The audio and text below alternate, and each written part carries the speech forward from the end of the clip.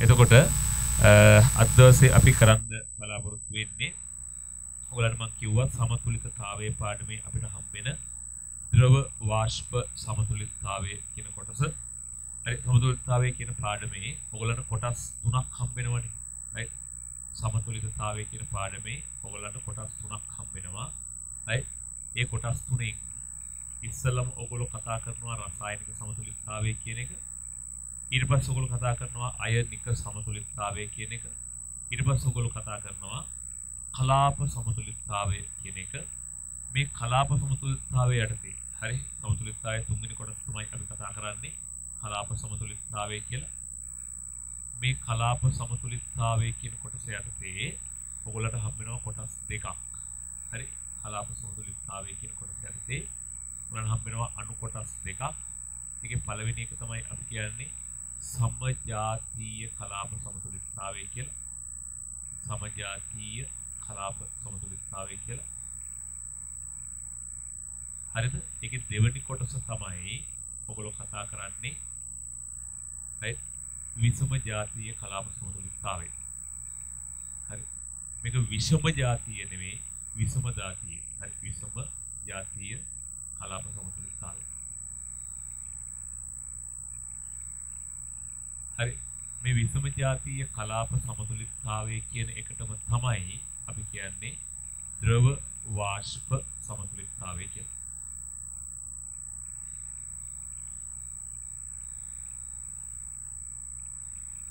හරිනේ ද්‍රව වාෂ්ප සමතුලිතතාවය කියලා. හරිද? right එතකොට අපි අද දවසේ මේ කතා කරන්න උත්සාහ කරන්නේ right මේ ද්‍රව වාෂ්ප සමතුලිතතාවය කියන කොටස. හරිද? සාමාන්‍යයෙන් ද්‍රව වාෂ්ප සමතුලිතතාවය කියන කොටස right සම්පූර්ණ රචනා ප්‍රශ්නයක් වුණත් එන්න පුළුවන් කොටසක්. හරි. හරි. ඒතකොට සාමාන්‍යයෙන් MCQ ප්‍රශ්න ගොඩක් කලාර මේකෙන් එකක් දෙකක් අහන්න පුළුවන්. සමහරවල් ඉතා වැඩි ප්‍රමාණයක් අහපු අවස්ථාවක් තියෙනවා. හරි ඊට අමතරව මේකෙන් ඔයගොල්ලන්ට අහන්න පුළුවන් ප්‍රධාන වශයෙන් ස්ට්‍රක්චර්ඩ් ප්‍රශ්නයක්. ස්ට්‍රක්චර්ඩ් ප්‍රශ්න. සමහර අවුරුදු වල සම්පූර්ණ ස්ට්‍රක්චර්ඩ් ප්‍රශ්නයක්ම ව්‍යුහගත රචනා ප්‍රශ්නයක්ම මේ කොටස මත පදනම් වුණා. right? ඒතර ඔයගොල්ලන්ට MCQ ප්‍රශ්න දෙකක් තුනක් ඇවිල්ලා ව්‍යුහගත රචනා ප්‍රශ්නයක් ආවොත් එතනම ලකුණු 7ක් 8ක් විතර කොටසක්. ඒතර ඔයගොල්ලන්ට මේ එකක්වත් අතහැරින්න බෑ. ඒතර මේ පොඩි කොටසේ ලකුණු 7ක් 8ක් ඔයගොල්ලන්ට ගන්න පුළුවන්. right? ඒ වගේම තමයි රචනා ප්‍රශ්නෙට තියෙන සම්භාවිතාවයකුත් තියෙනවා. මේක කලින් රචනා ප්‍රශ්න සැලකුණු ප්‍රමාණයක් මේකෙන් අහලා තියෙනවා.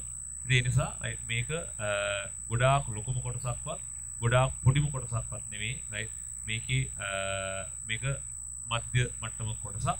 මේකට සැලකුණු කාලයක් යනවා මේක කතා කරන්න. right එතකොට මම සියලු සිද්ධාන්තත් එක්ක මේ පාඩම සවිස්තරව ඔයගොල්ලන්ට කතා කරනවා. හරිද? එhmenan අපි මාතෘකාවට යමු. මේකේ මම සියලුම කොටස් මම කිව්වා සම්පූර්ණ සටහනුත් එක්ක තමයි කතා කරන්නේ. ඒ නිසා ඔයගොල්ලන්ට වෙන මේක සටහන හදාගන්න වෙනවා. එතකොට සටහන් ලියන්න මොකක් හරි පොතක් තියෙනවා නම් හොඳයි. මේක ලොකු පොතක් ඕන වෙන්නේ නැහැ. සාමාන්‍යයෙන් පිටු මම හිතන්නේ පිටු 40ක් 50ක අපිට ලියන්න වෙයි. හරි ලියන්න වෙයි. හරි. ඒ නිසා ලොකු පොතක් අවශ්‍ය නැහැ. පොතක් එහෙම තියෙනවා නම් වඩා හොඳයි. සමහරවිට ඔයගොල්ලෝ පොත්වල නිකන් කොළවල ලියලා ඊට පස්සේ පොතක් හදා ගන්න වෙන්න පුළුවන්. ඒකත් කිසි ගැටලුවක් නැහැ. right? හරි ඒ නිසා මොකද අනිවාර්යෙන් අද දවසේ ඉඳන් මේ තියෙන සියලුම ඒවා මේ පාඩම දවස් අපිට කීපයක් කරන්න වෙයි. ඒ කරන සියලු මේවා අනිවාර්යෙන් right පිළිවෙලට සටහන් කරලා හදා ගන්න ඕන සටහන. ඔබට ද්‍රව වාෂ්ප සමතුලිතතාවය සම්බන්ධයෙන් වෙන කොහෙන්වත් හම්බෙන්නේ නැති ඔබේ සම්පත් පොතේ නැති විදිය නිර්මාණාත්මක ගොඩක් දිගත් නැති කෙටිත් නැති විභාගයට වැදගත් වෙන සටහනක් ඔයගොල්ලන්ට හදා ගන්න පුළුවන්. හරිනේ? එනම් මාතෘකාවක් කියලා අපි පටන් ගමු. විෂම ජාතීය කලාප සමතුලිතතාවය. right. එනම් මාතෘකාවක් විෂම ජාතීය කලාප සමතුලිතතාවය. අපි කියනවා ද්‍රව වාෂ්ප සමතුලිතතාවය කියලා කියනවා.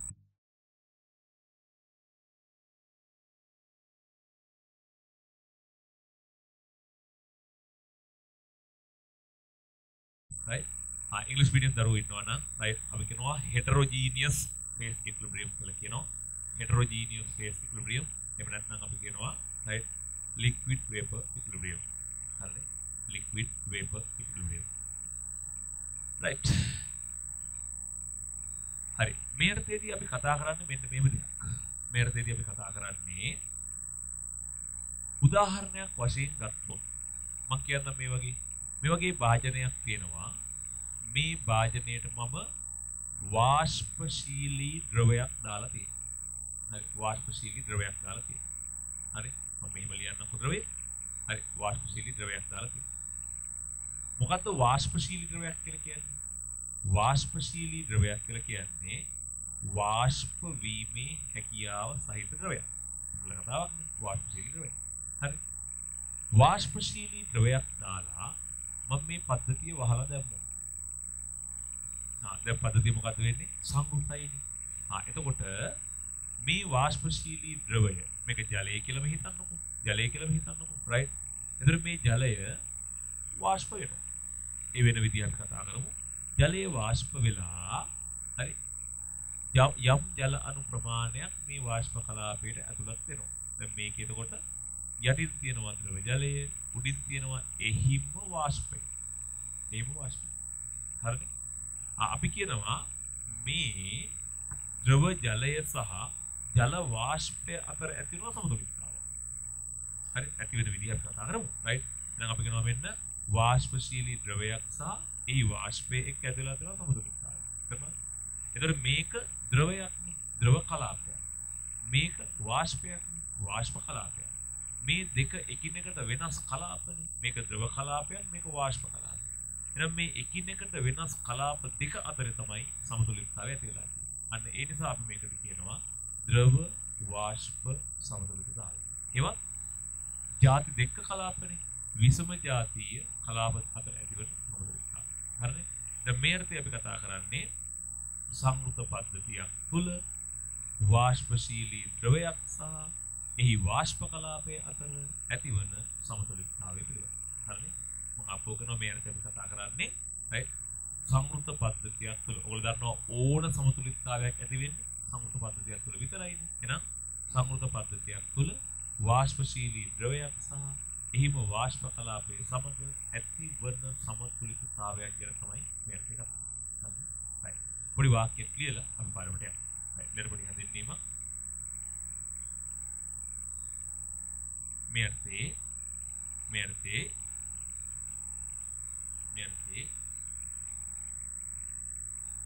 සංවෘත පද්ධතියක් තුල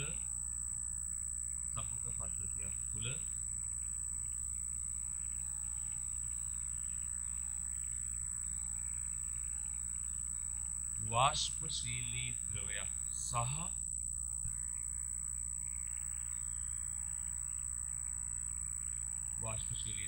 සහ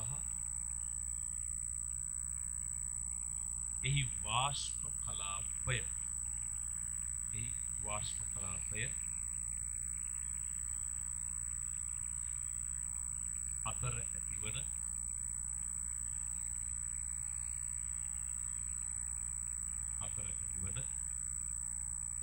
සමතුලිතතාවය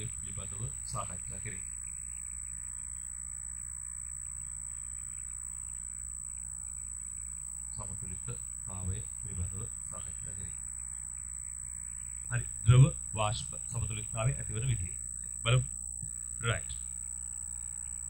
මම මේ කතාව ජලයත් එක්කම කියන්න. ඒතර අපිට ලේසි කතා කරන්න. රයිට්. මම කියනවා මේ වගේ හරි අපි ජලයත් එක්කම කියලා ඊට සටහනට යමු. හරි. මම කියනවා මේ වගේ වාජනයක් අරගෙන මේ වාජනයේ ඉස්සල්ලාම රික්තයක් බවට පත් කරනවා. හරිද? ඒ කියන්නේ මේක සම්පූර්ණයෙන් හිස් කරනවා. හිස් කරලා මේකට දානවා අපි කියමු සංසුද්ධ ජලය. හරි සංසුද්ධ ජලය. හරි. දාලා වාජනයෙම වහලා දානවා. දැන් මම කියනවා පද්ධතිය සංවෘතයි. හරි. පද්ධතිය සංවෘතයි. මම ආපහු කියනවා වාජනයක් ගත්තා. ඒ වාජනයේ සම්පූර්ණයෙන් රික්තයක් කරා. හරි ඒකල මොකක්ද මේකට සංසුද්ධ ජලය දැම්මා. ජලය දාලා වාජනය වහලා දැම්මා. හරිද? අද බලමු මොකද වෙන්නේ කියලා. right දැන් මේ ජලය හරි ඔයගොල්ලෝ දන්නවා right මම හිතනවා ෆිසික්ස් වල මේ වෙද්දි තාපය කියන පාඩම කතා කරලා තියෙනවා. ඒකේ මම හිතන්නේ වෙනම ඔය ආර්ථාවය ගැනම කොටසක් කතා කරලා තියෙනවා. මේකෙදි මේ දේවල් ඔක්කොම ටික හම්බ. right අපි නිකන් වතුර ටිකක් බිමට හැලුවොත් ඔයගොල්ලෝ දන්නවා ටික වෙලාවක් යද්දි මේ වතුර ටික right ඉබේම right වාෂ්ප වෙලා යනවා.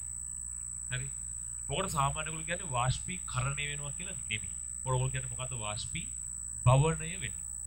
හරිද? වතුර ටිකක් හැලුවොත් ටික වෙලාවක් යද්දී ඉබේම අපි කරනවා මේ ටික වාෂ්ප වෙලා යනවා. මොකද ඔයගොල්ලෝ කියන වතුර ටික වාෂ්පී බවණය වෙනවා තමයි කියන්නේ.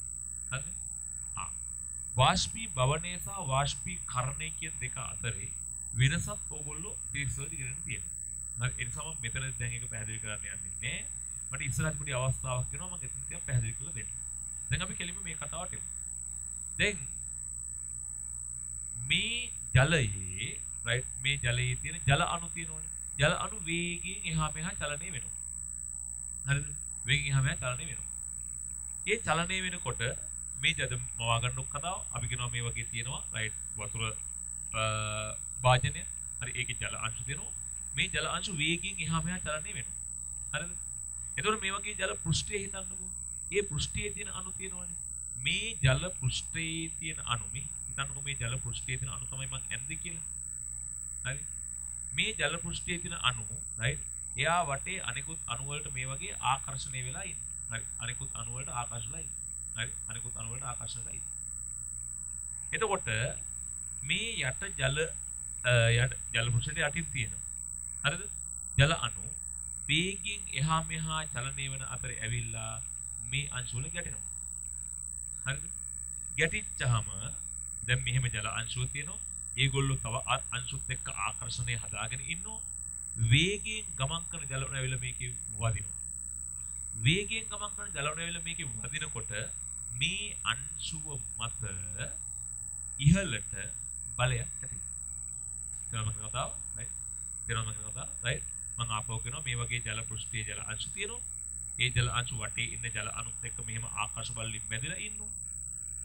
ජල පෘෂ්ඨයේ ඉන්න ජලයේ යට තියෙන ජල අණු වේගයෙන් එහා මෙහා ගමන් කරගෙන ඇවිල්ලා මේ වගේ වදිනවා. හරි? වදිනකොට මේ ජල පෘෂ්ඨයේ ඉන්න අණුව මත ඉහළට බලයක් තියෙනවා. එතකොට මේ ජල අංශුව එයා වටේ බැඳිලා ඉන්න හරි අනෙකුත් ජල අංශුත් එක්ක ආකර්ෂණලා තියෙන්නේ. ඒ ආකර්ෂණ බලවල සම්ප්‍රයුක්තයට වඩා අර වේගයෙන් ගමන් කරන ජල අණුව ඇවිල්ලා මේකේ ගැටෙනකොට ඉහළට ඇති වෙන බලය වැඩි නම් එතනකට ආකර්ෂණ බලහින්ද සම්ප්‍රයුක්තයක් තියෙනවා පහළට ඊට වඩා ජල අංශු හරි ඇවිල්ලා මේකේ ගැටෙනකොට මෙයා මත ඉහළට ඇති වෙන බලය වැඩි. දැන් මොකද වෙන්නේ? මේ බලයට වඩා ඉහළට බලය වැඩි හින්දා මේ අංශුල කඩාගෙන ජල අංශුව ඉහළට පයින්. හරිද? මේකෙත් වෙන්නේ වැඩි මේ මම කියනවා මේගොල්ලෝ රයිට් හරි මම නිකන් කියන්න මෙහෙම වෙන ජල පෘෂ්ඨයේ තියෙන ජල අංශුවක් තියෙනවා. එයා වටේ ජල අණුත් එක්ක ආකර්ෂණ බල හදාගෙන ඉන්නවා. වේගයෙන් ගමන් කරන ජල අංශුවක් වල මේකේ ගැටුණා. ගැටෙනකොට වෙන වැඩේ තමයි මේ ආකර්ෂණ කඩාගෙන මේක පයින්නවා ඉහළට. එතන ඔන්න ඔය විදිහට මේ ජල පෘෂ්ඨයේ ඉන්න ජල පෘෂ්ඨයේ ජල අණු වාෂ්ප කලාපයෙන් පයින්. වාෂ්ප කලාපයෙන්. එතකොට ආරම්භයේදී මේ ද්‍රව ජලය කිසියම් ශීඝ්‍රතාවයකින් වාෂ්පය බවට පත් වෙනවා. හරි වාෂ්පය බවට පත් වෙනවා. එතන මම කතාව ආරම්භයේදී මේ ද්‍රව ජලය කිසියම් ශීඝ්‍රතාවයකින් වාෂ්ප බවට පත් වෙනවා. හරි මේ ද්‍රව ජලය වාෂ්ප කලාපයට පනින එක තනි පියවර ප්‍රතික්‍රියාවක්. හරි තනි පියවර ප්‍රතික්‍රියාවක්. හරිද? ඒ කියන්නේ කෙලින්ම මේ වාෂ්ප කලාප මේ ද්‍රව කලාපයේ අණු දිප පැනන. මේක දිප පැනන එක. සාමාන්‍යයෙන් මම කව පනින්නේ මේ ඇතුලේ තියෙන අණු පෘෂ්ඨයේ තියෙන. පෘෂ්ඨයේ තියෙන අණු තමයි ඉහළට පයින්. හරිද? එහෙනම් මේ වගේ ද්‍රව ජලයේ පෘෂ්ඨයේ ඉඳන් වාෂ්ප කලාපයට අණුවක් පැනීම කියන එක අපි කියනවා right තනි පියවර ප්‍රතික්‍රියාව. තනි පියවර ප්‍රතික්‍රියාවක් නම් ඒ කියන්නේ මූලික ප්‍රතික්‍රියාවක් නම් ඔය දරුවන්ට මතක් වෙන්න ඕනේ ප්‍රතික්‍රියාවේ ශීඝ්‍රතාවය සමානයි මොකද වෙන්නේ? හරි මතක වෙන්න ඕනේ මොකේද? හරි අපි කියනවා ප්‍රතික්‍රියාවේ පෙළයි ස්ටොකියෝමීටරය සමාන වෙන්න එපා. ඒ නිසා ශීඝ්‍රතාවය සමානයි. හරි ද්‍රව ජලයේ සාන්ද්‍රණයේ පළවෙනි බලය. මම අපෝ කියනෝන්න right මේ ද්‍රව පෘෂ්ඨයේ ඉඳන් වාෂ්ප කලාපයට අණුවක් පනින එක තනි පියවර ප්‍රතික්‍රියාව. තනි පියවර ප්‍රතික්‍රියාවක් නම් ප්‍රතික්‍රියාවේ පෙළයි ස්ටොකියෝමීටරය මොකද වෙන්නේ? සමානයි. ඒ නිසා අපි කියනවා right මේ ද්‍රව ජලයේ වාෂ්ප වීමේ ශීඝ්‍රතාවය R නම් ඒක සමාන වෙන්න ඕනේ K වාරයක් H2O සාන්ද්‍රණයේ කීවෙනි බලයටද? පළවෙනි බලයට. දැන් අපි කියනවා මේ ජලයේ සාන්ද්‍රණය හරි සංශුද්ධ ජලයේ සාන්ද්‍රණය කියන එක කාලයත් එක්ක වෙනස් වෙනවද වෙනස් වෙන්නේ නැද්ද? වෙනස් වෙන්නේ නැහැ. එහෙනම් සංශුද්ධ ජලයේ සාන්ද්‍රණය කාලයත් එක්ක වෙනස් වෙන්නේ නැහැ කියලා කියන්නේ මේක වෙනස් වෙන්නේ නැහැ. කී කොහොමත් වෙනස් වෙන්නේ නැහැ. ඒ කියන්නේ R කියන එක නා වෙනස් වෙන්නේ නියතයි. ඒ කියන්නේ ද්‍රව ජලය වාෂ්පයේ බවට පත් වීමේ ශීඝ්‍රතාවය කාලයත් සමග වෙනස් වේද වෙනස් නොවේද? වෙනස් නොවේ. ඊළඟ කතාව මම ආපහු කියනවා ආරම්භයේදී කිසියම් ශීඝ්‍රතාවයකින් හරි ද්‍රව ජලය වාෂ්පයේ බවට පත් වෙනවා. හරි ද්‍රව ජලයේ වාෂ්ප බවට පත් වෙන එක තනි පියවර ප්‍රතික්‍රියාවක්. ඒ නිසා ප්‍රතික්‍රියාවේ පෙළයි ස්ටොකියෝමීටරය සමානයි. හරි ඒ නිසා අපිට ශීඝ්‍රතා සමීකරණය මෙහෙම කියන්න පුළුවන්. ද්‍රව ජලයේ සාන්ද්‍රණයේ කාලයත් එක්ක වෙනස් වෙන්නේ නැති හින්දා ද්‍රව ජලය ජල වාෂ්පයේ බවට පත් වීමේ ශීඝ්‍රතාවය කාලයත් සමග වෙනස් වෙනවද වෙනස් වෙන්නේ නැද්ද? වෙනස් වෙන්නේ නැහැ. ඒ නිසා ද්‍රව ජලය වාෂ්ප බවට පත් වීමේ ශීඝ්‍රතාවය කාලය සමග නියතවම පවතී. right? මම පොඩි ප්‍රස්තාරයකුත් හිමිට දැම්මොත් එහෙම මේ වගේ. right? මේ අක්ෂරයට මම ගන්නවා කාලය. මේ අක්ෂර මම ගන්නවා ප්‍රතික්‍රියාවේ ශීඝ්‍රතාවය. හරි? එහෙනම් ද්‍රව ජලයේ වාෂ්පයේ බවට පත් වීමේ ශීඝ්‍රතාවය right මම කියනවා මෙන්න ආරම්භයේදී මේ වගේ. හරි කාලයත් සමග මේ ප්‍රතික්‍රියාවේ ශීඝ්‍රතාවය වෙනස් වෙන්නේ නැහැ නියතව කියලා. ඔය මොකක්ද නම් අපි යන්නේ ද්‍රව ජලයේ වාෂ්පයේ බවට පත් වීමේ ශීඝ්‍රතාවය. දැන් කතාව. ඊට පස්සේ ආරම්භයේදී මේ ජල වාෂ්ප අණු නැතිව නිකම් ද්‍රව ජලය අපි කියවනේ භාජනයේ රික්තයක් කළා ජලය දැම්මා. භාජනයේ රික්තයක් කළා ජලය දැම්මා. එච්චරයි. හරි. දැන් මේ මතු පිට කලාපයේ වාෂ්පේ නැහෙනේ. මතු පිට කලාපයේ එක වාෂ්ප අණුවක්වත් නැත්නම් ආරම්භයේදී ඒ වාෂ්පය ද්‍රවය බවට පත්වීම කියලා ක්‍රියාවලිය. මේ වාෂ්පය ද්‍රවය බවට පත්වීම කියලා ක්‍රියාවලිය. ආරම්භයේදී වෙනවද වෙන්නේ නැද්ද? වෙන්නේ නැහැ. ඇයි වෙන්නේ නැත්තේ? ආරම්භයේදී මේ කලාපයේ එක ජල වාෂ්ප අණුවක්වත් නැහැ. නේද? ඒ නිසා අපි කියනවා ආරම්භයේදී ජල වාෂ්පය ද්‍රවය බවට පත්වීමේ ශීඝ්‍රතාවය මොකද වෙන්නේ? ශූන්‍යයි. හරි. හැබැයි ටිකෙන් ටික මේ ජලයේ වාෂ්ප වෙන ක්‍රියාවලිය වෙනකොට වාෂ්ප කලාපේ මේ කලාපේ ජල අණුගාන වැඩි වෙනවා. ජල අණුගාන වැඩි වෙන්න ඒ ජල අණු ඇවිල්ලා මේ ද්‍රව පෘෂ්ඨයේ වදිනකොට මේ ජල අණුවක් කරලා ද්‍රව පෘෂ්ඨයේ වදිනවා. වදිනකොට ඒක වහාම මේ ජල අණුත් එක්ක අංශුල හදාගෙන ද්‍රව බවට පත් වෙනවා. ඒ නිසා අපි කියනවා කාලයත් එක්ක ජල වාෂ්පය ද්‍රවය බවට පත් වීමේ ශීඝ්‍රතාවය මොකද වෙන්නේ? වැඩි වෙනවා. ඕනනම් මෙහෙම පැහැදිලි කරන්නත් පුළුවන්. ඕනනම් මෙහෙම පැහැදිලි කරන්නත් පුළුවන්. මේ ප්‍රතික්‍රියාව තියෙනවනේ. මේකත් වෙන්නේ එක පියවරකින්. එහෙනම් ඒ ප්‍රතික්‍රියාවේ ශීඝ්‍රතාවය ගත්තොත් ඒක සමාන වෙනවා. මොකේදද? අපි කියමු K dash කියලා න K1 කියලා. K වාරයක් H2O වාෂ්පයේ සාන්ද්‍රණය. මොකද වෙන්නේ? කාලයත් එක්ක මේ වාෂ්පයේ සාන්ද්‍රණය මොකද්ද වෙන්නේ? වැඩි වෙනවා. වාෂ්පයේ සාන්ද්‍රණය වැඩි වෙන්න ප්‍රතික්‍රියාවේ ශීඝ්‍රතාවය මොකද්ද වෙන්නේ? වැඩි වෙනවා. එහෙනම් බිඳුවෙන් පටන් අරන් මේ ශීඝ්‍රතාවය වැඩි වෙනවා. එහෙනම් දැන් ඔබ තරකයට මෙන්න. හරි.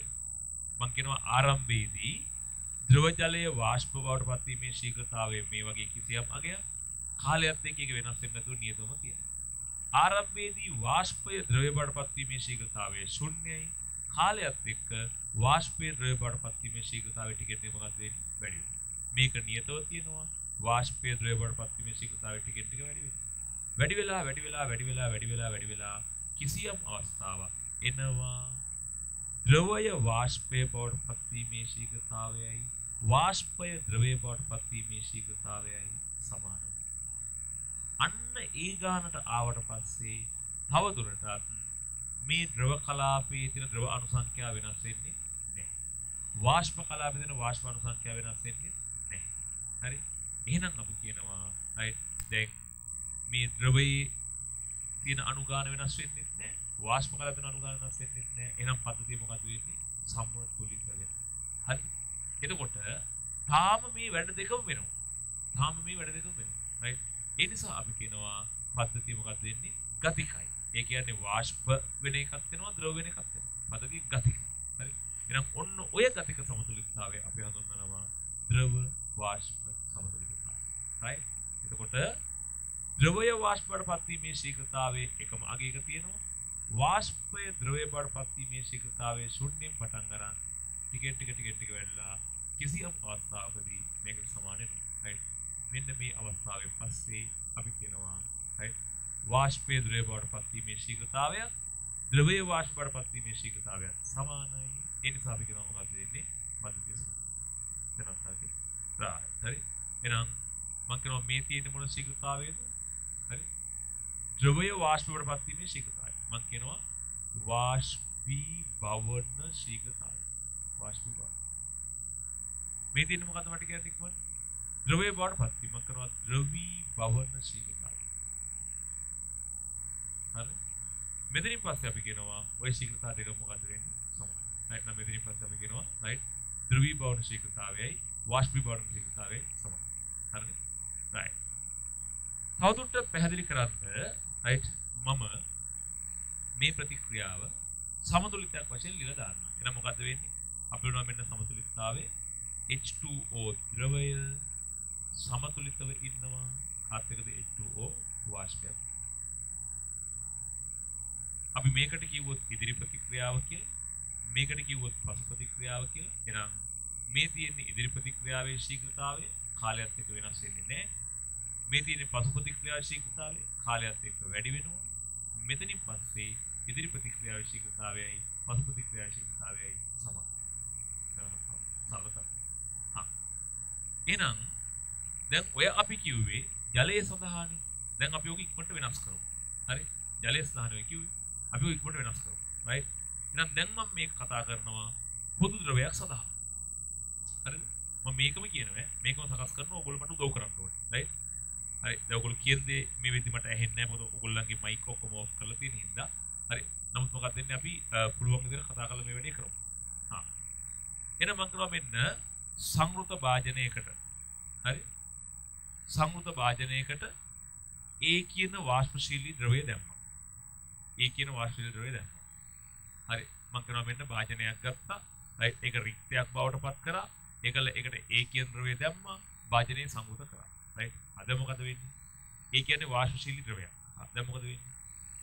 ආරම්භයේදී කිසියම් ශීඝ්‍රතාවයකින් ඒ ද්‍රවය වාෂ්ප වෙනවා. කිසියම් ශීඝ්‍රතාවයකින් ඒ ද්‍රවය වාෂ්ප වෙනවා. හරි. අපි කියනවා ඒ ද්‍රවයේ වාෂ්ප වුණා කියලා ඒ ද්‍රවයේ සාන්ද්‍රණය වෙනස් වෙන්නේ නැහැ. ඒ නිසා කාලයත් එක්ක ඒ ද්‍රවයේ වාෂ්පීය ශීඝ්‍රතාවය අපි කියනවා අඩු වේද වැඩි වේද වෙනස් නොවෙනස්. හරි. ආරම්භයේදී වාෂ්ප කලාපයේ ඒ නැහැ. ඒ නිසා ආරම්භයේදී ඒ කියන වාෂ්පය ද්‍රවයේ බවට පත්වීමේ ශීඝ්‍රතාවය මොකද්ද වෙන්නේ? ශූන්‍යයි. හරිද? හැබැයි කාලයත් එක්ක වාෂ්ප කලාපයේ ඒ අංශු සාන්ද්‍රණය වැඩි වෙනවා. ඒ නිසා හරි ඒ වාෂ්පය ද්‍රවය බවට පත්වීමේ ශීඝ්‍රතාවය කාලයත් එක්ක මොකද වෙන්නේ? වැඩි වෙනවා. හරි? එහෙනම් මෙන්න ඒ ද්‍රවය වාෂ්ප බවට පත්වීමේ ශීඝ්‍රතාවය නියතව තියෙනවා. ඒ වාෂ්පය ද්‍රවය බවට පත්වීමේ ශීඝ්‍රතාවය ටික වැඩි වෙනවා. ඔහොම වැඩි වෙලා කිසියම් අවස්ථාවක් එනවා ඒ ද්‍රවය වාෂ්ප වීමේ ශීඝ්‍රතාවයයි ඒ වාෂ්පය ද්‍රව බවට පත්වීමේ ශීඝ්‍රතාවයයි සමාන වන. එහෙම සමාන වුණාට පස්සේ තවදුරටත් කාලයක් එක්ක ඒ ද්‍රවයේ තියෙන අනුගාන නැත්නම් ඒ ද්‍රවයේ ස්කන්ධය වෙනස් වෙන්නේ නැහැ. හරි. වාෂ්ප කලාපයේ තියෙන ඒ අනුගාන වෙනස් වෙන්නේ නැහැ. ඒ කියන්නේ මේ කලාපයේ පීඩනය වෙනස් වෙන්නේ නැහැ. හරි. එහෙනම් දැන් අපි කරන පද්ධතිය මොකක්ද වෙන්නේ? සමතුලිතයි. තාම මේ ක්‍රියාවලිය දෙකම සිද්ධ වෙන හින්දා අපි කරන පද්ධතිය මොකක්ද වෙන්නේ? ගතික සමතුලිතතාවයක්. ඒ ගතික සමතුලිතතාවය අපි හඳුන්වනවා මොකක් කියලාද? ද්‍රව වාෂ්ප සමතුලිතතාවය. හරි. ඒක අපි නිරූපණය කරනවා right මේ පැත්තෙන් අපි ද්‍රවය ලියනවා. හරි. මේ පැත්තෙන් වාෂ්පය ලියනවා. හරි සරලයි. හරි. අයනම් ද්‍රව වාෂ්ප සමතුලිතතාවය ඇති වෙන විදිය පොඩ්ඩක් මතකේ තියාගන්න. හරි. right. අපිට සරලව ගන්න වෙනවා. ඊළඟ මාතෘකාව ද්‍රව වාෂ්ප සමතුලිතතාවය ඇතිවන ආකාරය. ද්‍රව වාෂ්ප සමතුලිතතාවය ඇතිවන ආකාරය.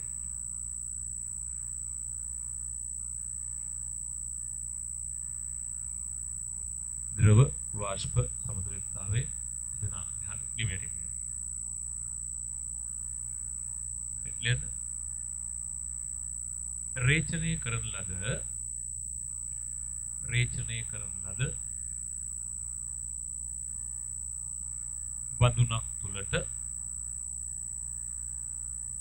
තුලට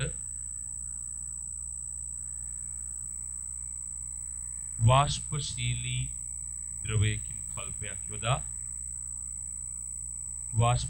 ද්‍රවයකින් ස්වල්පයක් යොදා වාජනය සංවෘත කරන ලද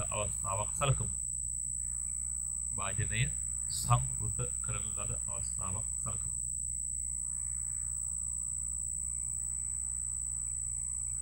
හරි. වැඩි රුලිමු. ආරම්භයේදී කිසියම් ශීඝ්‍රතාවයකින්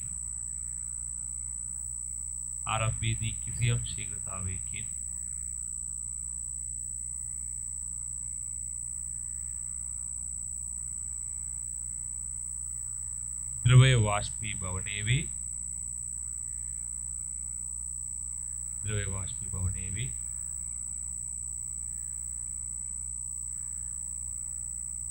කාලයත් සමග ද්‍රවයේ සාන්ද්‍රණය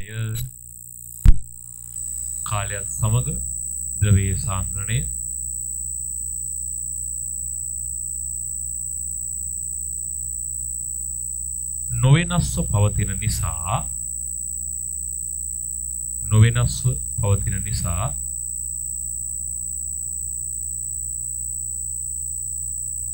ද්‍රවය වාෂ්පීභවනය වීමේ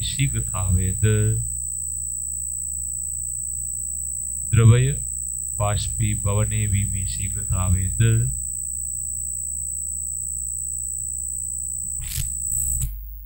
නොවෙනස්වම පවතී. හරි. right.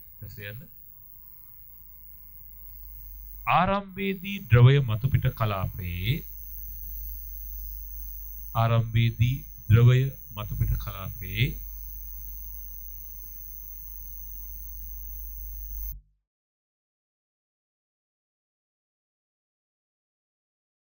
වාෂ්ප අණු නොපවතින බැවින්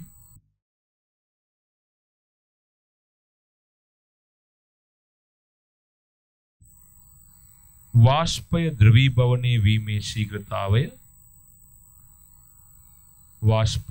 ද්‍රවීභවනය වීමේ ශීඝ්‍රතාවය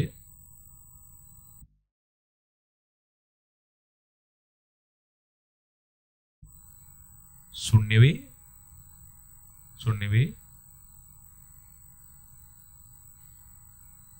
කාලයත් සමග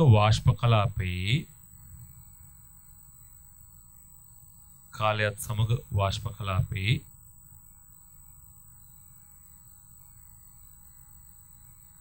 වාෂ්ප අණු සංඛ්‍යාව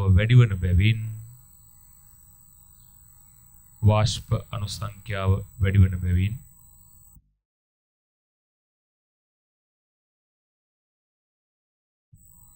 වාෂ්පය ද්‍රවීභවනය වීමේ ශීඝ්‍රතාවය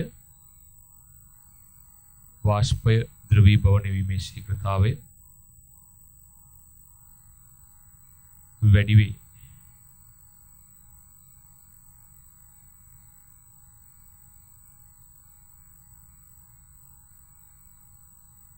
කිසියම් අවස්ථාවකදී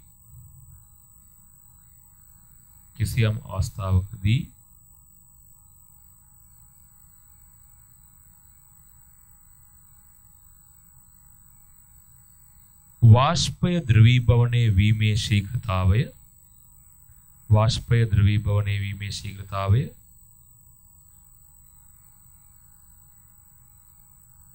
ද්‍රවය වාෂ්පීභවනය වීමේ ශීඝ්‍රතාවයට සමාන වේ.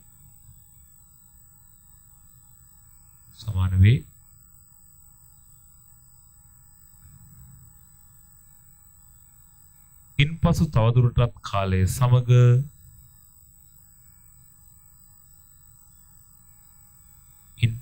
තවදුරටත් කාලය සමග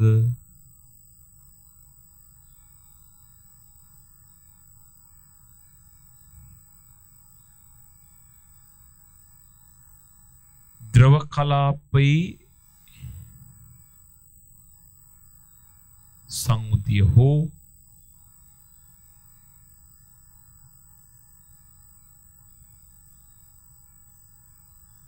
වාෂ්ප කලාපයේ සංයුතිය වෙනස් නොවේ.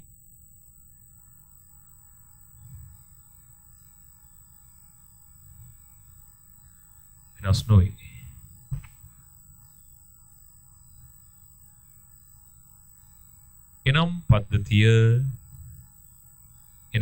පද්ධතිය ගතික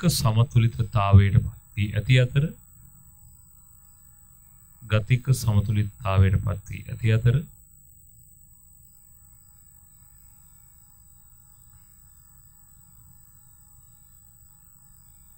මෙම ගතික සමතුලිතතාවය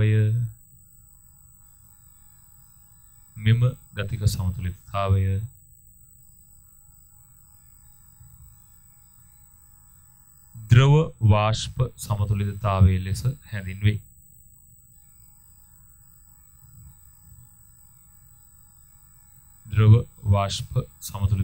ලෙස හැඳින්වේ.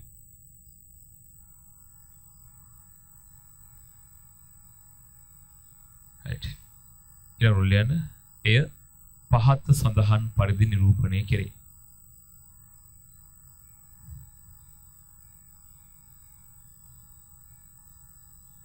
right. කියලා. හරි වරහන් තුල දාන වාෂ්පශීලී ඒ ද්‍රවයේ සලකමු කියලා. රූප සටහනක් පොඩ්ඩක් ඇඳලා දාලා ඉස්සරහින් දාන්න සමතුලිතතාවයේ තියෙන විදිහ. ඒ ද්‍රවයේ ඒ වාෂ්පය. හරි. වාෂ්පශීලී ඒ ද්‍රවයේ සලකමු කියලා නිකන් ලියලා රූප සටහනක් පොඩ්ඩක් ඇඳලා දාන්න. හරි ඒකල මොකක්ද වෙන්නේ සමතුලිතතාවය දාන්න. හරි. රූප සටහන නිකන් ඇඳලා දාලා නිකන් පෑනෙන් අඳින්න කටුවට රයිට්. ඒකල මොකක්ද සමතුලිතතාවය නිරූපණය කරන්නේ. හරිනේ. හරිද? රයිට්. හරි ලියන්න. කාලය සමග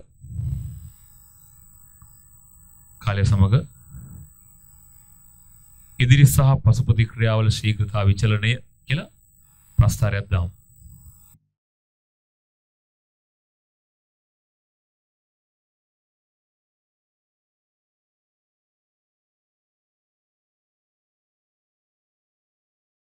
හරිනේ?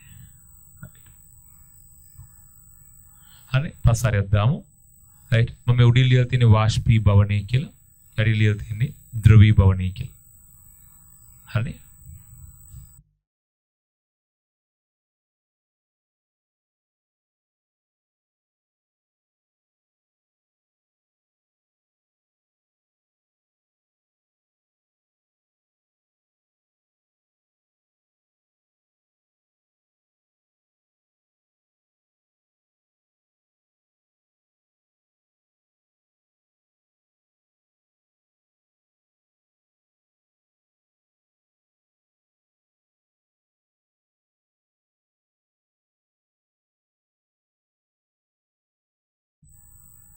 හරිද?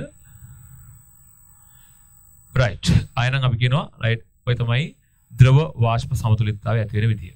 රයිට්. ඊට පස්සේ ඔයගොල්ලෝ දැනගන්න ඕනේ හරි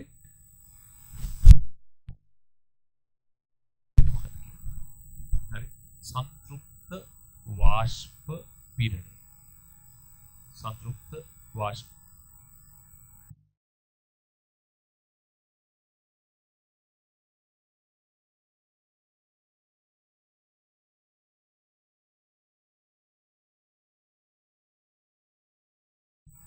English කියනවා saturated vapor pressure කියලා කියනවා.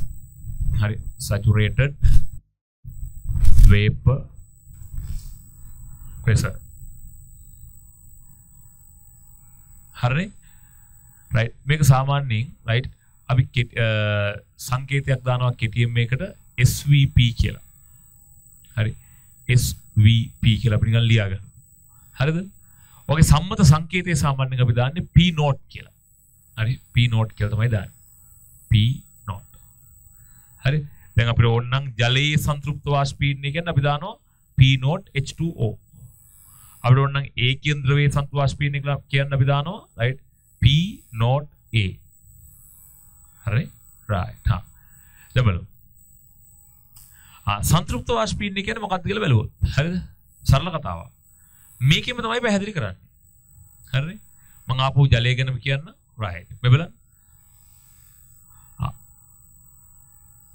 මම කියනවා මේ වගේ ඔන්න right සංවෘත භාජනයක් තුල භාජනයේ රික්තයක් බවට පත් කරා. එහෙම හිතන්න.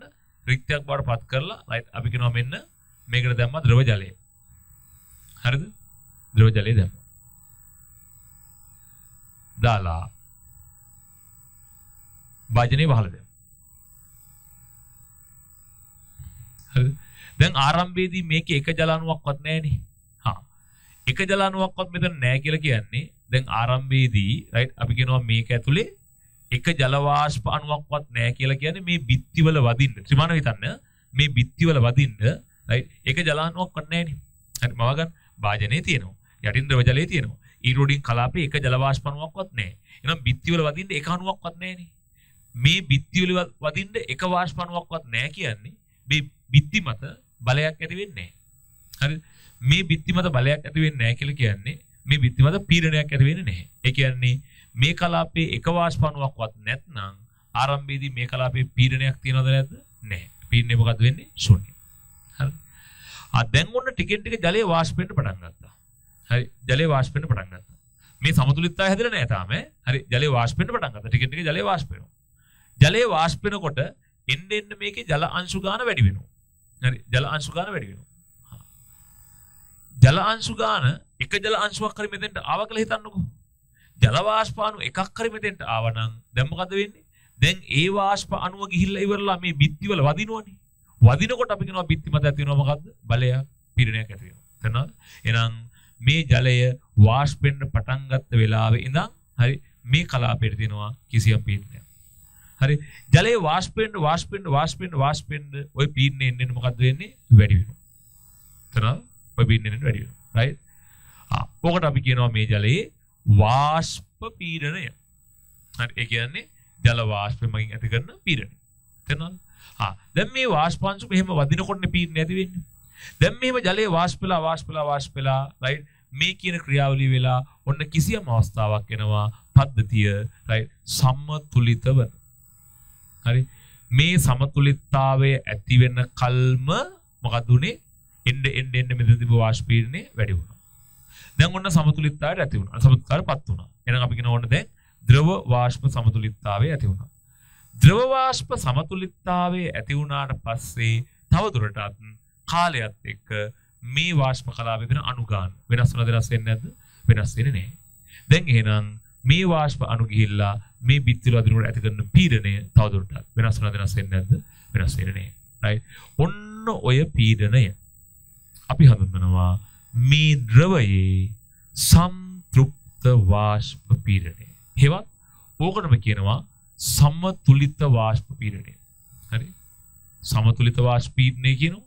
එහෙම නැත්නම් ඕකටම කියනවා සංශුද්ධ වාෂ්ප පීඩනය කියලා කියනවා. එහෙම නැත්නම් කියනවා සම්තෘප්ත වාෂ්ප පීඩනය. ওই වචන තුනම භාවිත කරනවා. හරිනේ?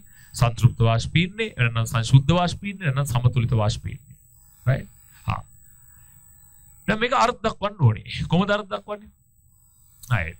මොකක්ද වෙන්න ඕනේ? සංවෘත පද්ධතියක් තුල. හරිනේ? සංවෘත පද්ධතියක් තුල. මොන ද්‍රවයක්ද මේ තියෙන්නේ? වාෂ්පශීලී ද්‍රවයක්. හරිනේ? මොකක්ද වෙලා තියෙන්නේ? ඒකෙම වාෂ්ප කලාපයත් එක මේ ද්‍රව ජලයේ ජල වාෂ්පය.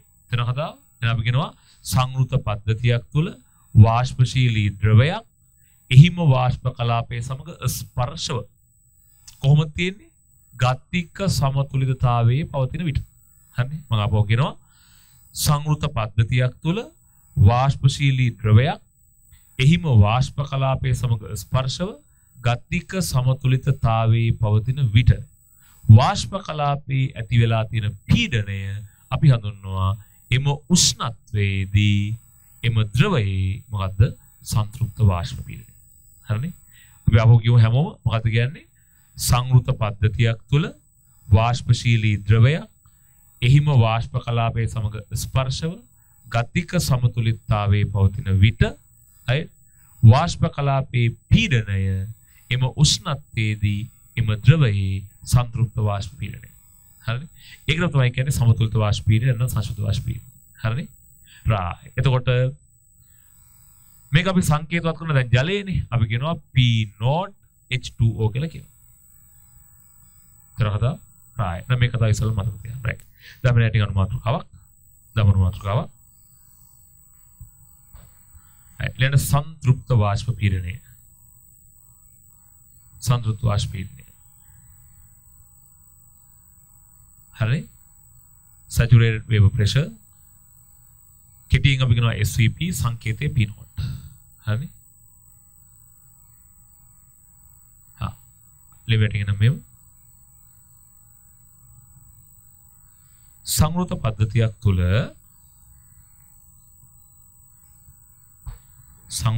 පද්ධතියක් තුල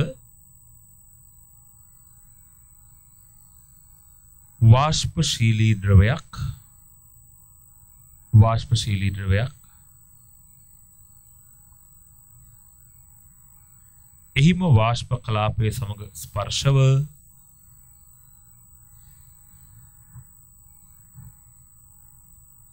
එහිම වාෂ්ප කලාපයේ සමග ස්පර්ශව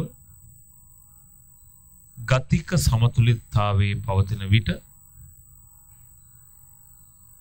සමතුලිතතාවයේ පවතින විට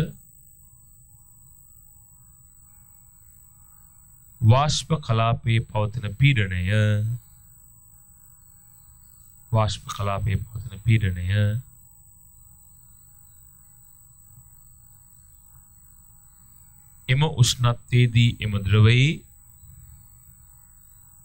එම උෂ්ණත්වයේදී එම ද්‍රවයේ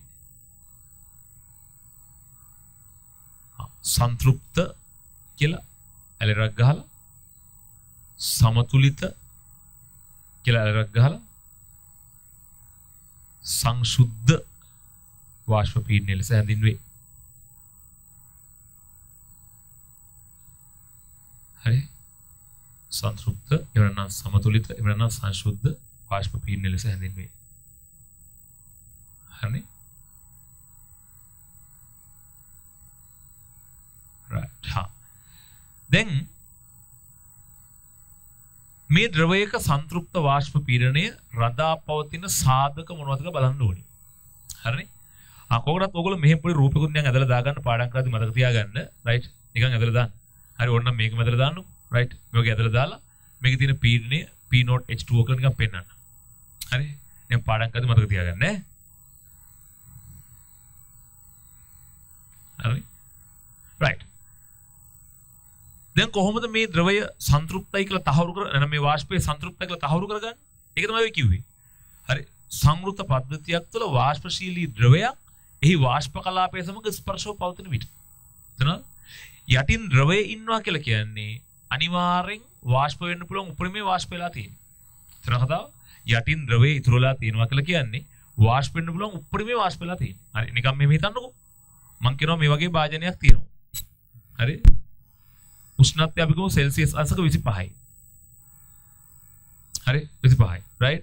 එතකොට මම කියනවා මේ උෂ්ණත්වයේදී right මේකේ තියෙන්න පුළුවන් අපි හිතමු ජල වාෂ්ප අණු 1000යි කියලා. මම එහෙනම් මෙතෙන්ට දානවා ද්‍රව ජලය. මම කියන කතාව තේරුම් ගන්න. මේ භාජනය තුල මේ උෂ්ණත්වය තියෙන පුළුවන් ජල වාෂ්ප අණු 1000යි. මම මේකට දානවා ද්‍රව ජලය අණු 500ක්. මොකද වෙන්නේ? ඒ 500ම වාෂ්ප වෙනවා. හරිනේ? මම දානවා මේකට ද්‍රව ජලයේ අණු right 990ක්. ඒ 990ම මොකද වෙන්නේ? වාෂ්ප වෙනවා. ඒ 1000ක් තියාගන්න පුළුවන්. මම කියනවා මේකට මම දානවා right ද්‍රව ජලයේ අණු හරියටම 1000ක්. කීයක් තියාගන්න පුළුවන්? 1000යි. මේ 1000ම වාෂ්ප වෙනවා. දැන් මේකේ තියෙන්න පුළුවන් ජල වාෂ්ප අණු ඔක්කොම ටික දැන් පුළුවන් උපරිමේ නැද්ද තියෙනවද? තියෙනවනේ. 1000ම තියෙනවා. හැබැයි ද්‍රව ජලයේ බිඳුවක්වත් නැහැ. හරිද? ජල වාෂ්ප අණු 1000ම තියෙන හින්දා අපි කියනවා මේ වාෂ්ප කලාපය සන්තෘප්තයි. කිසි ගැටලුවක් නැහැ. සන්තෘප්තයි. හැබැයි ද්‍රව ජලය යටින් පොඩ්ඩක්වත් තියෙනවද? නැහැ. ආයෙනම් ඔන්න මතක තියාගන්න වාෂ්ප කලාපය සන්තෘප්ත වෙන්න වාෂ්ප කලාපය සන්තෘප්ත වෙන්න යටින් ද්‍රවයේ තිබීම අත්‍යවශ්‍යද අත්‍යවශ්‍ය නැද්ද? අත්‍යවශ්‍ය නැහැ. හැබැයි යටින් ද්‍රවය තියෙනවා කියලා කියන්නේ හරි යටින් ද්‍රවය තියෙනවා කියලා කියන්නේ අනිවාර්යෙන්ම තනවාද යටින් ද්‍රවය තියෙනවා කියන්නේ අනිවාර්යෙන් මේ කලාපය මොකද වෙන්නේ? සන්තෘප්තයි. තේරුම් ගත්තා? එහෙනම් මේ වාෂ්ප කලාපය සන්තෘප්ත වෙන්න යටින් ද්‍රවයේ තිබීම අනිවාර්ය නැහැ. හරි. හැබැයි යටින් ද්‍රවයේ තියෙනවා කියලා කියන්නේ වාෂ්ප කලාපය අනිවාර්යෙන් මොකක්ද වෙන්නේ? සන්තෘප්තයි. තේරුණේ කතාව? right. ඒ නිසා තමයි අපි කියන්නේ ද්‍රවය right එහි වාෂ්පය සමග ස්පර්ශ පවතින විට. එහෙනම් තහවුරුයි මේක සන්තෘප්තයි. හරිනේ? දැන් බලමු. මේ සන්තෘප්ත වාෂ්පීන්නේ රඳා පවතින සාධක මොනවාද කියලා බලන්න ඕනේ. හරිනේ? right. හොඳට මතක තියාගන්න එකම ද්‍රවයක සන්තෘප්ත වාෂ්ප පීඩනය. හිතන්නකෝ ජලය කියලා. ජලයේ සන්තෘප්ත වාෂ්ප පීඩන රඳා පවතින්නේ right උෂ්ණත්වය මත විතරයි. හරිද? මං කියනවා ඊතරයක් කියලා. ඊතරයක් මොකක් හරි සලකනලද ඊතරයක සන්තෘප්ත වාෂ්ප පීඩන රඳා පවතින්නේ උෂ්ණත්වය මත විතරයි. තේරුණාද? ඒ කියන්නේ සලකන ලද ද්‍රවයක සන්තෘප්ත වාෂ්ප පීඩනය රඳා පවතින්නේ කවුරු මත විතරද? උෂ්ණත්වය මත විතරයි. හැබැයි එකිනෙකට වෙනස් ද්‍රව මේ ජලය එතනෝල් right එකිනෙකට වෙනස් ද්‍රව ගත්තාම මේගොල්ලන්ගේ සන්තෘප්ත වාෂ්ප පීඩන හරි රඳා පවතිනවා සාධක දෙකක් මත. එකක් තමයි උෂ්ණත්වය අනිත් එක මේගොල්ලන්ගේ අන්තර් අණුක ආකර්ෂණ බල. එතන කතාව right හරි. එහෙනම් අපි ඉස්සල්ලා උෂ්ණත්වයේ බලපෑම කතා කරන්න කලින් මේක කතා කරලා ඉමු. right යටින් නම් මේ විලියන්ක තරුවක් දාලා ට්‍රිලියට තරුවක් දාලා right ලියන සලකන ලද ද්‍රවයක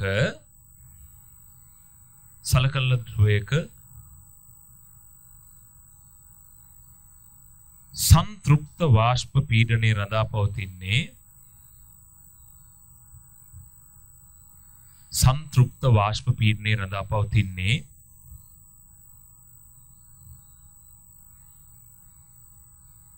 උෂ්ණත්වයේ මත පමණි.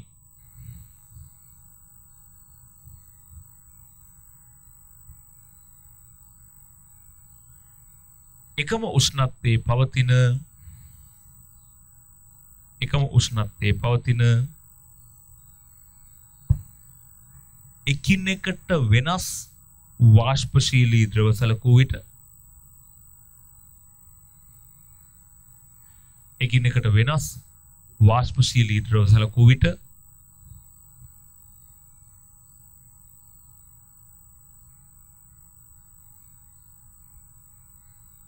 ඒවායේ සන්තෘප්ත වාෂ්ප පීඩන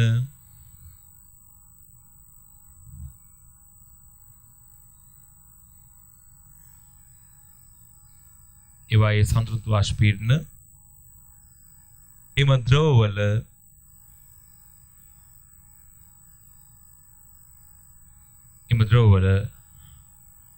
වාෂ්පශීලීතාවය මත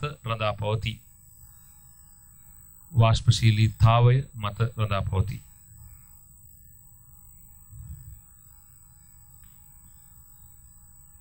හරිද? right.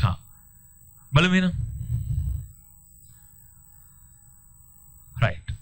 ඉස්සලම් බලන්න ඕනේ මොකද්ද මේ ද්‍රවයක වාෂ්පශීලීතාවය කියන්නේ කියලා. හොඳට තේරුම් ගන්න. වාෂ්පශීලීතාවය. වචනෙම තියෙනවනේ. වාෂ්පශීලීතාවය. මොකද්ද වාෂ්පශීලීතාවය කියලා කියන්නේ? වාෂ්ප වීමේ හැකියාව. හරිද? වාෂ්පශීලීතාවය කියන්නේ මොකද්ද? වාෂ්ප වීමේ හැකියාව. හරිනේ? එතකොට සරලව ඔයගොල්ලන්ට තේරුම් ගන්න පුළුවන් මේ වගේ. මේ බලන්නකෝ. මම කියනවා මෙන්න තියෙනවා ජලය. හරිද? හරි. මෙන්න තියෙනවා ජලය. මම කියනවා මෙන්න තියෙනවා තව මොකක් හරි ද්‍රවයක්. අපි උදාහරණයක් වශයෙන් කියමු. right මේකේ තියෙනවා කියලා. හරි. ඔයගොල්ලෝ දන්න එකක් මම කියන්නම් ඇසිටෝන් කියලා. හැමෝම දන්නවනේ ඇසිටෝන් කියන එක. CH3CO OCH3 හරි ඇසිටෝන් හරි මෙතන ජලය එහෙම නේද හිතන්නකෝ දැන් එතකොට නැත්නම් ඊටත් වඩා දන්න එකක් දාගන්නකො මෙතෙන්ට රයිට් අපි දාමු මෙතනෝල් කියලා හරි නැත්නම් මොකක් කර තව ඊතරයක් හරි මොකක් කර ඊතරයක් මම කියන CH3OCH3 මම තේරෙනවනේ පොඩි දේවල් ඊතරයක් එහෙම කියන්නම් දැන් වාෂ්පශීලීතාවය කියන්නේ වාෂ්ප වීමේ හැකියාව. ඔයාලා හැමෝම දන්නවා ජලයට වඩා ඊතර ගත්තොත් මේක ගත්තොත් එහෙනම් මෙයාගේ වාෂ්ප වීමේ හැකියාව මොකද්ද වෙන්නේ? වැඩි. නේද? ජලයට වඩා මෙයාගේ වාෂ්ප වීමේ හැකියාව වැඩි කියන්නේ මේ භාජන දෙකම සරල සම නම් දාලා තියෙන පරිමාත් සමාන නම් දෙන්න එකම උෂ්ණත්වය නම් ඉන්නේ ජලයට වඩා මෙයා වාෂ්පශීලී නම් මේ වාෂ්ප කලාපයට තියෙන ඇතුල් වෙලා තියෙන වාෂ්ප වල ඇතුල් වෙලා තියෙන ජල අණුගානට වඩා මේ වාෂ්ප කලාපයට ඇතුල් වෙලා තියෙන ඊතර අණුගාන මොකක්ද වෙන්න ඕන මට කියන්න කුඩායිද විශාලයිද විශාලයි හරි සරලයි තේර කතාව මම ආපහු කියනවා ජලයට සාපේක්ෂව මෙයාගේ වාෂ්පශීලීතාවය වැඩි කියලා කියන්නේ හරි මෙයාගේ වාෂ්ප වීමේ හැකියාව වැඩි ඒ නිසා එකම උෂ්ණත්වයේදී හරි ජල අණු වාෂ්ප කලාපයට ඇතුල් වෙලා තියෙන සංඛ්‍යාවට වඩා ඊතර අණු ඇතුල් වෙලා තියෙන සංඛ්‍යාව මොකක්ද වෙන්නේ වැඩි. ඒ කියන්නේ මෙතෙන්ට සාපේක්ෂව මෙතන වාෂ්ප කලාපයේ තියෙන අණුගාන වැඩි කියලා කියන්නේ. හරි. මොකද කතාව? සමීකරණයක් මතකයි නේද PV සමානයි nRT කියලා. ඉස්සර කාලේ ඉගෙන ගත්තේ. හරි. මේ දෙකේම පරිමාව සමාන නම් R සමාන නම් උෂ්ණත්වය R කියන කොමන් නියතයිනේ. උෂ්ණත්වය සමාන නම් P සමානුපාතිකයි එන්නේ. නේද? ඒ කියන්නේ අනුගාන වැඩි වෙද්දී පීඩනය වැඩි වෙනවා. දැන් මෙතන වාෂ්ප අනුගාන වැඩි කියලා කියන්නේ මෙතෙන්දී පීඩනය මොකද වෙන්නේ වැඩි. සරලවම එහෙනම් කිව්වොත් වාෂ්පශීලීතාවය වැඩි වෙනවා කියලා කියන්නේ රයිට් අනිවාර්යයෙන් මොකද වෙන්නේ සංතෘප්ත වාෂ්ප පීඩනය වැඩි වෙනවා. තනද ද්‍රව්‍යයක වාෂ්පශීලීතාවය වැඩි වෙනකොට සංතෘප්ත වාෂ්ප පීඩනය මොකද වෙන්නේ වැඩි වෙනවා. දැන් ඕගොල්ලෝ බලන්න මෙයාට වඩා මෙයාගේ වාෂ්ප වීමේ හැකියාව වැඩියි කියලා. වාෂ්ප වීමේ හැකියාව රඳා පවතිනවා අංශු අතර තියෙන අන්තර් අණුක ආකර්ෂණ බල මත. තේර කතාව? වාෂ්ප වීමේ හැකියාව රඳා පවතිනවා අංශු අතර තියෙන අන්තර් අණුක ආකර්ෂණ බල මත. ඒකෙත් තියෙනවා දෙකක්. එකක් තමයි අන්තර් අණුක ආකර්ෂණ බලවල ප්‍රබලතාවය අනික තමයි අන්තර් අණුක ආකර්ෂණ බල සංඛ්‍යාව. තරහදා දැන් බලමු මේ දෙකේ බලපෑම රයිට් මේ ඔක්කොම ටික පස්සේ එකට අපි එකතු කරලා කතා කරනවා දැන් මේ එකින් එක කඩ කියනවා ඔක්කොම එකතු කරලා කියනවා රයිට් බලමු උදාහරණත් එක්කම බලමු අන්තර් අණුක බලන ප්‍රබලතාවය මේ බලන්න ජලය සහ ඇමෝනියා ගත්තාම හරි ජලය සහ ඇමෝනියා ගත්තාම හරි ජලය සහ ඇමෝනියා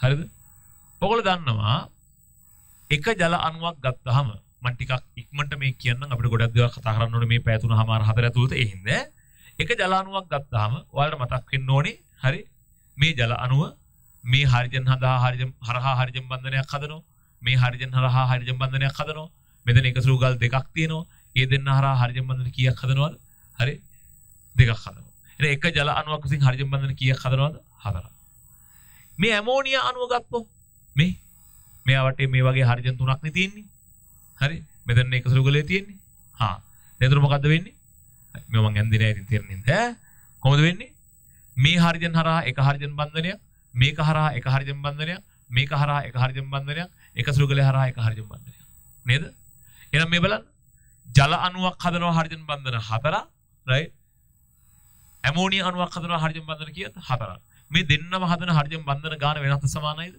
සමානයි හැබැයි ඔයාලා දන්නවා නයිට්‍රජන් සහ හයිඩ්‍රජන් අතර ඇතිවන හයිඩ්‍රජන් බන්ධන ගානට නයිට්‍රජන් සහ හයිඩ්‍රජන් අතර ඇතිවන හයිඩ්‍රජන් බන්ධනයකට වඩා හයිඩ්‍රජන් සහ ඔක්සිජන් අතර ඇතිවන හයිඩ්‍රජන් බන්ධනය NH අතර ඇතිවන හයිඩ්‍රජන් බන්ධනයකට වඩා OH අතර ඇතිවන හයිඩ්‍රජන් බන්ධනයක් අපි කියනවා රයිට් දුබලයිද ප්‍රබලයිද ප්‍රබලයි එහෙනම් මේ ඇමෝනියා සහ ජලය එකම හයිඩ්‍රජන් බන්ධන සංඛ්‍යාව හදනවා හැබැයි මේ හරිජන් බන්ධන වලට මේ හරිජන් බන්ධන ප්‍රබලයි. මේවට වඩා මේ හරිජන් බන්ධන ප්‍රබලයි කියලා කියන්නේ අන්තරංග බල ප්‍රබල වෙන්න මේ අන්තරංග බල ප්‍රබල වෙන්න හරි ඒ බල කඩාගෙන වාෂ්ප කලාපයට ඇතුල් වෙන එක ලේසිද අමාරුද? අමාරුයි. හරිද? අංශුවක අන්තරංග බල ප්‍රබලයි නම් ඒවා බිඳගෙන වාෂ්ප කලාපයට පයින් එක ලේසිද අමාරුද? අමාරුයි. එහෙනම් මෙයාගේ අන්තරංග බල සංඛ්‍යාව අන්තරංග බල ප්‍රබලතාවය වැඩි හින්දා right මෙයාට වඩා මෙයාගේ වාෂ්ප වීමේ හැකියාව අඩුයි. හරිද? වාෂ්ප වීමේ හැකියාව අඩුයි කියලා කියන්නේ මෙයාට මෙයාගේ හරි වාෂ්පශීලීතාවය අඩුයි. වාෂ්පශීලීතාවය අඩුයි කියලා කියන්නේ මෙයාට මෙයාගේ සන්තෘප්ත වාෂ්ප පීඩනය මොකක්ද වෙන්නේ? වැඩි වෙන්න ඕනද අඩු වෙන්න ඕනද? අඩු වෙන්න ඕන. දැන් අතරකේ මම ආපහු කියනවා දෙන්නම හදන්නේ හරිජන් බන්ධන එකම සංඛ්‍යාවක්. මෙයාට වඩා මෙයාගේ හරිජන් බන්ධන ප්‍රබලතාවය වැඩි. හරිජන් බන්ධන ප්‍රබලතාවය වැඩි කියලා කියන්නේ ඒ ආකාශ බල බිඳගෙන වාෂ්ප කලාපයට පයින් එක අමාරුයි. ඒ කියන්නේ මෙයාගේ වාෂ්පශීලීතාවය අඩුයි. වාෂ්පශීලීතාවය අඩුයි කියලා කියන්නේ right මෙයාගේ සත් වාෂ්ප පීඩනය මොකද වෙන්නේ? අඩුයි. හරිද? ඊට පස්සේ ඔන්න නිකන් අපි කියමු right P0H2O කියන එක right P0 ඇමෝනියා කියන එකට වඩා අඩුයි. හරිද? එනකොට මතක තියාගන්න අන්තර් අණුක ආකාශ බල සංඛ්‍යාව වැඩි වෙනකොට මම අපෝ කියනවා අන්තර් බල ප්‍රබලතාවය වැඩි වෙනකොට වාෂ්ප වෙන එක අමාරුයි. වාෂ්පීයතාවය අඩුයි. අර සංඛ්‍යාව මේ බලන්න මම කියනවා H2O2 සහ ජලය. H2O2 සහ ජලය. ජල අණුවක් ගත්තොත් කලින් වගේ මම කියනවා මේ වගේ මෙන්න හයිඩ්‍රජන් මෙයා හදනවා හයිඩ්‍රජන් බන්ධනයක් මෙයා හදනවා හයිඩ්‍රජන් බන්ධනයක්. හරි මේ හරහා හයිඩ්‍රජන් බන්ධන දෙකක්. ඔක්කොම කීයද හයිඩ්‍රජන් බන්ධන? 4ක්. right H2O2 ගත්තොත් මතක නම් ව්‍යුහේ මම නිකන් දල වශයෙන් අදින්න. right කොහොමද වෙන්න ඕනේ? හරි මෙයා හරහා හයිඩ්‍රජන් බන්ධනයක් මෙයා හරහා හයිඩ්‍රජන් බන්ධන දෙකක් මෙයා හරහා හයිඩ්‍රජන් බන්ධන දෙකක් මෙයා හරහා හයිඩ්‍රජන් බන්ධනයක්. එහෙනම් එක H2O2 අණුවක් ගත්තොත් හයිඩ්‍රජන් බන්ධන හදනවා 6ක්. ජලය ගත්තොත් හදන්නේ කීයද? 4යි. තනද? ඒ කියන්නේ මේ ජල අණුවක් වාෂ්ප කලාපයට පනින්න නම් ආකාශ බල කීයද බිඳ ගන්න ඕනේ? 4ක් බිඳ ගන්න ඕනේ. මෙයත් හදනවා ඒ බල වර්ගයම හයිඩ්‍රජන් බන්ධනම. හැබැයි මෙයා වාෂ්ප කලාපයට පනින්න නම් හරි ආකාශ බල කීයක් බිඳින්න ඕනද? 6ක්. එහෙනම් ආකාශ බල 4ක් බිඳිනවට 6ක් බිඳින එක ලේසිද අමාරුද? අමාරුයි. ඒ කියන්නේ මෙයාට වාෂ්ප කලාපයට පයින් එක ලේසිද අමාරුද?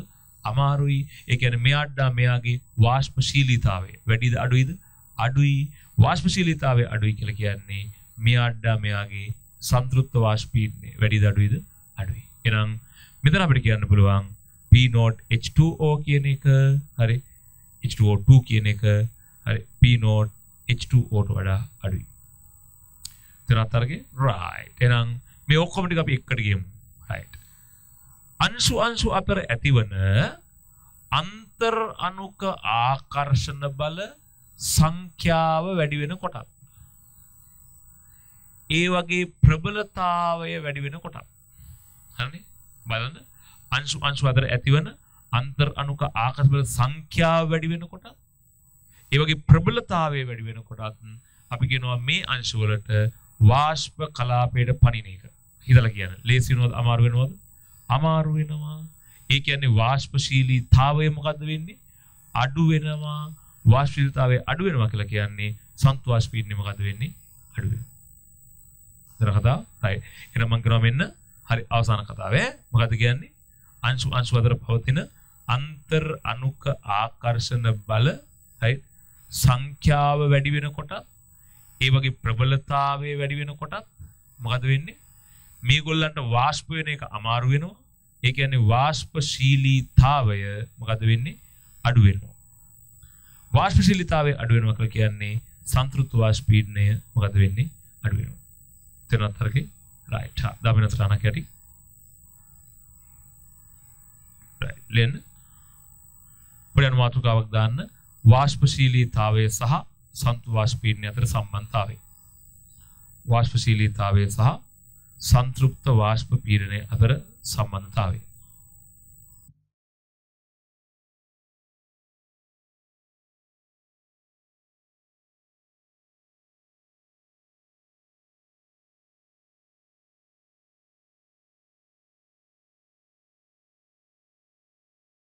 හරි රයිට් කියලා ලියමු. ද්‍රවයක වාෂ්පශීලීතාවය යනු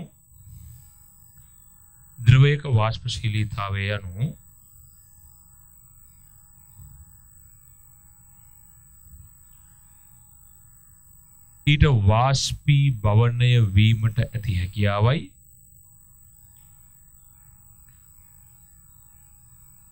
වාෂ්පීභවනය වීමට ඇති හැකියාවයි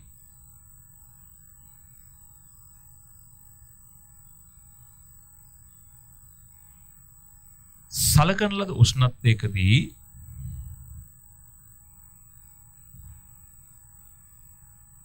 ලද උෂ්ණත්වයකදී ද්‍රවයක වාෂ්පශීලීතාවය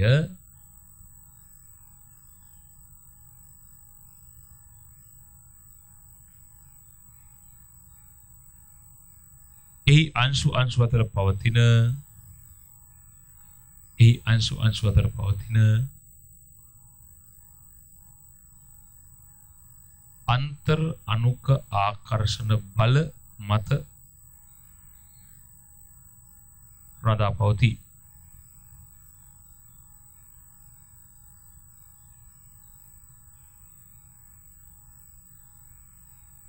මේ අණුව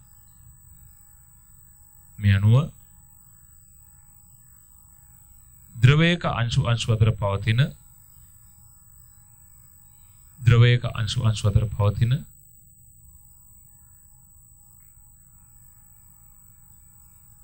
අන්තර් අණුක ආකර්ෂණ බල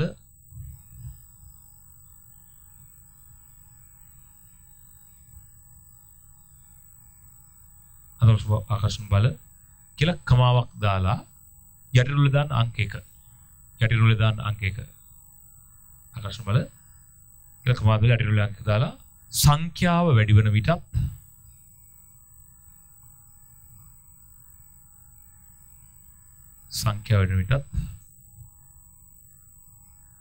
ඉලවලු දාන අංක 2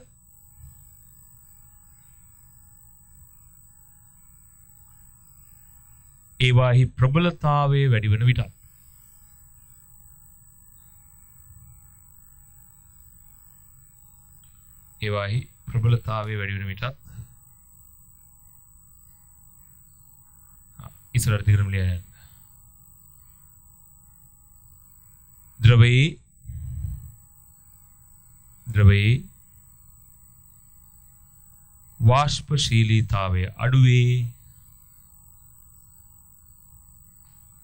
වාෂ්පශීලීතාවය අඩුවේ එනම් ද්‍රවයේ සංතෘප්ත වාෂ්ප පීඩනය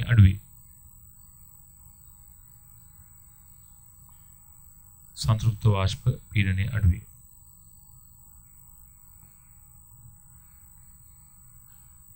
හරිනේ? හා එහෙනම් මොකක්ද තරකේ? හරි වාෂ්පශීලීතාවය වැඩි වෙනකොට හරිනේද? හා වාෂ්පශීලීතාවය වැඩි වෙනකොට සංතෘප්ත වාෂ්ප පීඩනය මොකද්ද වෙන්නේ? වැඩි වෙනවා. වාෂ්පශීලීතාවය අඩු වෙනකොට සංතෘප්ත වාෂ්ප පීඩනය මොකද්ද වෙන්නේ? අඩු වෙනවා. හරිනේ? right නම් මම නිකන් මෙහෙම කිව්වොත් ද්‍රව දෙකක් තියෙනවා, එකක් A අනිත් එක B. මම කියනවා A ට වඩා B ගේ වාෂ්පශීලීතාවය අඩුයි. එහෙනම් අය හිතන්න දෙයක් නැහැ. A ගේ සංතෘප්ත වාෂ්ප පීඩනයට වඩා B ගේ සංතෘප්ත වාෂ්ප පීඩනය අනිවාර්යයි. මොකක්ද වෙන්නේ? වැඩි වෙන්න ඕනේ, අඩු වෙන්න ඕනේ, අඩු වෙන්න. හරි? ඊටම සරලයි. හරි? උදාහරණ ගත්තොත් හරි මම කලින් කිව්වකම හරි ජලය ගත්තොත් හරි ජලය සහ ඊතර ගත්තාම ජලයට ඊතරවල වාෂ්පශීලීතාවය වැඩි. ඒ නිසා ජලයට ඊතරවල සංතෘප්ත වාෂ්ප පීඩනය වැඩි. හරි ජලය සහ ඇමෝනියා ගත්තාම හරි ජලයට ඇමෝනියා වල වාෂ්පශීලීතාවය වැඩි. ඒ කියන්නේ ජලයට ඇමෝනියා වල සංතෘප්ත වාෂ්ප පීඩනය වැඩි. හරි ජලය සහ H2O2 ගත්තාම ජලයට H2O2 වල වාෂ්පශීලීතාවය අඩුයි. ඒ නිසා ජලයට H2O2 වල සංතෘප්ත වාෂ්ප පීඩනය අඩුයි. හරිද කතාව? right. දැන් මේක මතක තියාගන්න. දැන් ඊළඟ අනුමාත්‍රකාව සංතෘප්ත වාෂ්ප පීඩනය සහ උෂ්ණත්වය අතර සම්බන්ධතාවය.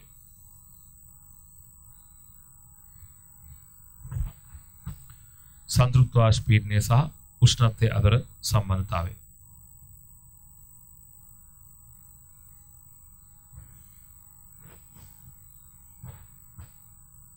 right බලමු. right හරි. අපං ආපහු වෙනවා ජලයේ කතාවටම. ජලයත් එක්ක මේ කියන ගත්තම ලේසි. හරිනේ. ඒ නිසා මේ ජලය සමගම කියන්නේ. හරිද? අපි බලන්න. මම කරනවා මේ වගේ සංකෘත භාජනයක් තුල right ද්‍රව ජලය right එහි වාෂ්පය සමග ස්පර්ශ වී ඉන්නවා. හරිනේ? right. එහෙනම් මම කරනවා මේ වගේ මේ තියෙන ද්‍රව ජලය මෙතන ජල වාෂ්පය. හරිද? මෙතන ඉන්නවා සමතුලිතතාවය. මොකක්ද සමතුලිතතාවය? ද්‍රව ජලය ජල වාෂ්පය සමග සමතුලිතතාවය.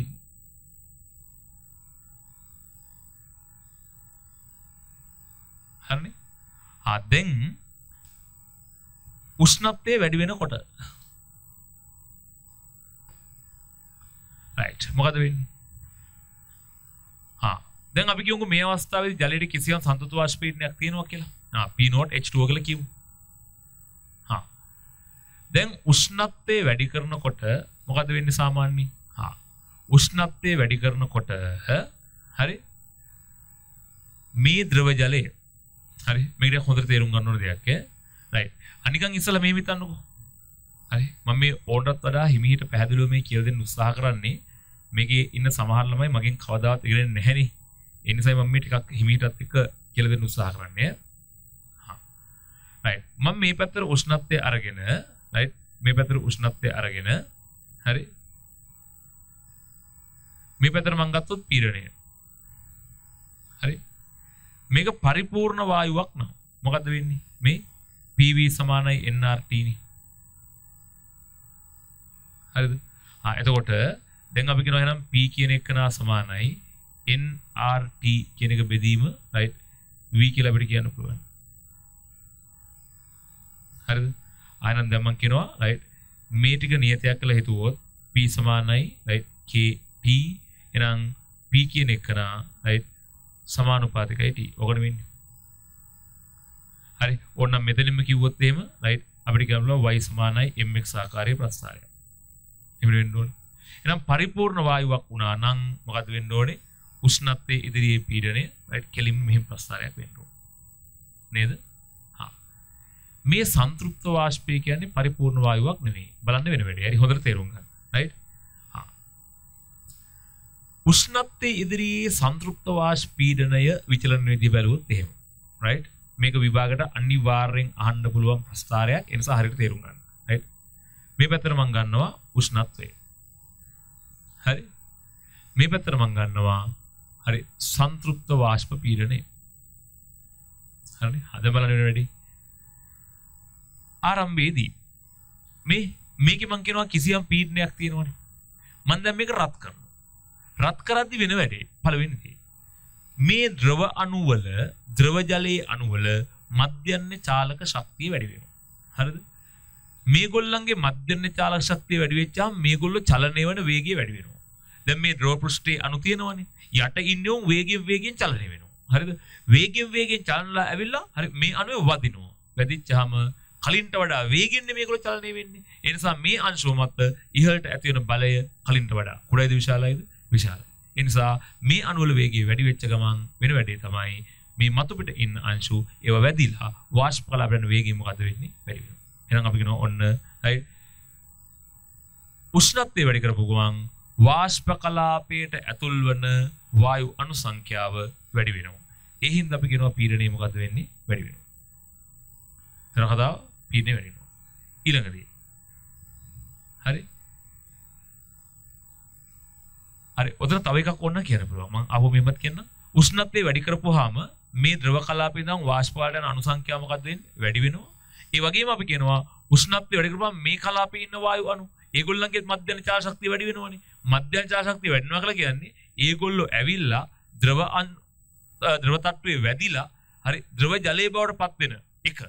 හරි මම ආපහු කියනවා උෂ්ණත්වය වැඩි කරපුවාම මේගොල්ලෝ වේගයෙන් චලනය වෙනවා. වේගයෙන් චලන හින්දා මේගොල්ලෝ ගිහිල්ලා මේ ජල අණු වල වැදිලා ද්‍රව ජලයේ බඩපත් වෙන එක. රයිට්. අපි කියනවා වැඩි වෙනවද අඩු වෙනවද? අඩු වෙනවා. හරි. එහෙනම් අපි කියනවා උෂ්ණත්වය වැඩි කරපුවාම ද්‍රවය වාෂ්පීභවනයේ වීමේ නපුරතාවය වැඩි වෙනවා. හැබැයි වාෂ්පයේ ද්‍රවීභවනයේ වීමේ නපුරතාවය මොකක්ද වෙන්නේ? අඩු වෙනවා. ඔය හේතු දෙකම හින්දා වාෂ්ප කලාපයේ අනුගාන එන්න මොකද්ද වෙන්නේ? වැඩි වෙනවා. වාෂ්ප කලාපයේ අනුගාන වැඩි වෙද්දී අනිවාර්යෙන් පීඩනය මොකද්ද වෙන්නේ? වැඩි වෙනවා. පළවෙනිදී. මම ආපහු කියනවා උෂ්ණත්වය වැඩි වෙද්දී ද්‍රවයේ වාෂ්ප වෙන ශීඝ්‍රතාවය වැඩි වෙනවා. හැබැයි වාෂ්පයේ ද්‍රව වෙන දෙන්න නපුරතාවය මොකද්ද වෙන්නේ? අඩු වෙනවා. අයි මේගොල්ලෝ වේගයෙන් චලනය වෙනවනේ දැන්. ඒ නිසා අපි කියනවා වාෂ්ප කලාපයේ මුළු අනුගාන වැඩි වෙනවා. එමගින් පීඩනය මොකද්ද වෙන්නේ? වැඩි වෙනවා. ඊට පස්සේ හරිද? තව දෙයක් තමයි උෂ්ණත්වය වැඩි කරපුවාම මේ අණු වේගයෙන් එහා මෙහා චලනය වෙනවනේ. ඒගොල්ලෝ මේක වේගය වැඩි වෙනවනේ. වේගය වැඩි වෙච්චාම මේගොල්ලෝ ගිහිල්ලා මේ බිත්ති වල වදින එකත් වැඩි වෙනවනේ. ඒ වදිනකොට ඇතිවන බලයත් වැඩි වෙනවනේ. ඒ හින්දාත් පීඩනය වැඩි වෙනවා. තේරෙනවද? ඒ හින්දා පීඩනය වැඩි වෙනවා. දැන් එතකොට රයිට් මොකද්ද කියන්න තියෙන්නේ? දැන් වෙන වැඩි. පරිපූර්ණ වායුවක් නම් අපි කියනවා නිකම්ම මෙහෙම නෙවෙන්නේ. දැන් මේකේ වැඩ දෙකක් කරනවා. පරිපූර්ණ උනත් නැත්නම් වැඩ දෙකක් කරනවා. මොකද්ද? එකක් තමයි උෂ්ණත්වය වැඩි කරනකොට මේ අංශු වල right චලනය වැඩි වෙලා ඒගොල්ලෝ ගිහිල්ලා බිත්වල වදින බලය වැඩි වෙලා පීඩනය වැඩි වෙනවා. දන්නවද? ඊට පස්සේ මේකේ අණු සංඛ්‍යාව වැඩි වෙනවා. ඒ හින්දා පීඩනය වැඩි වෙනවා.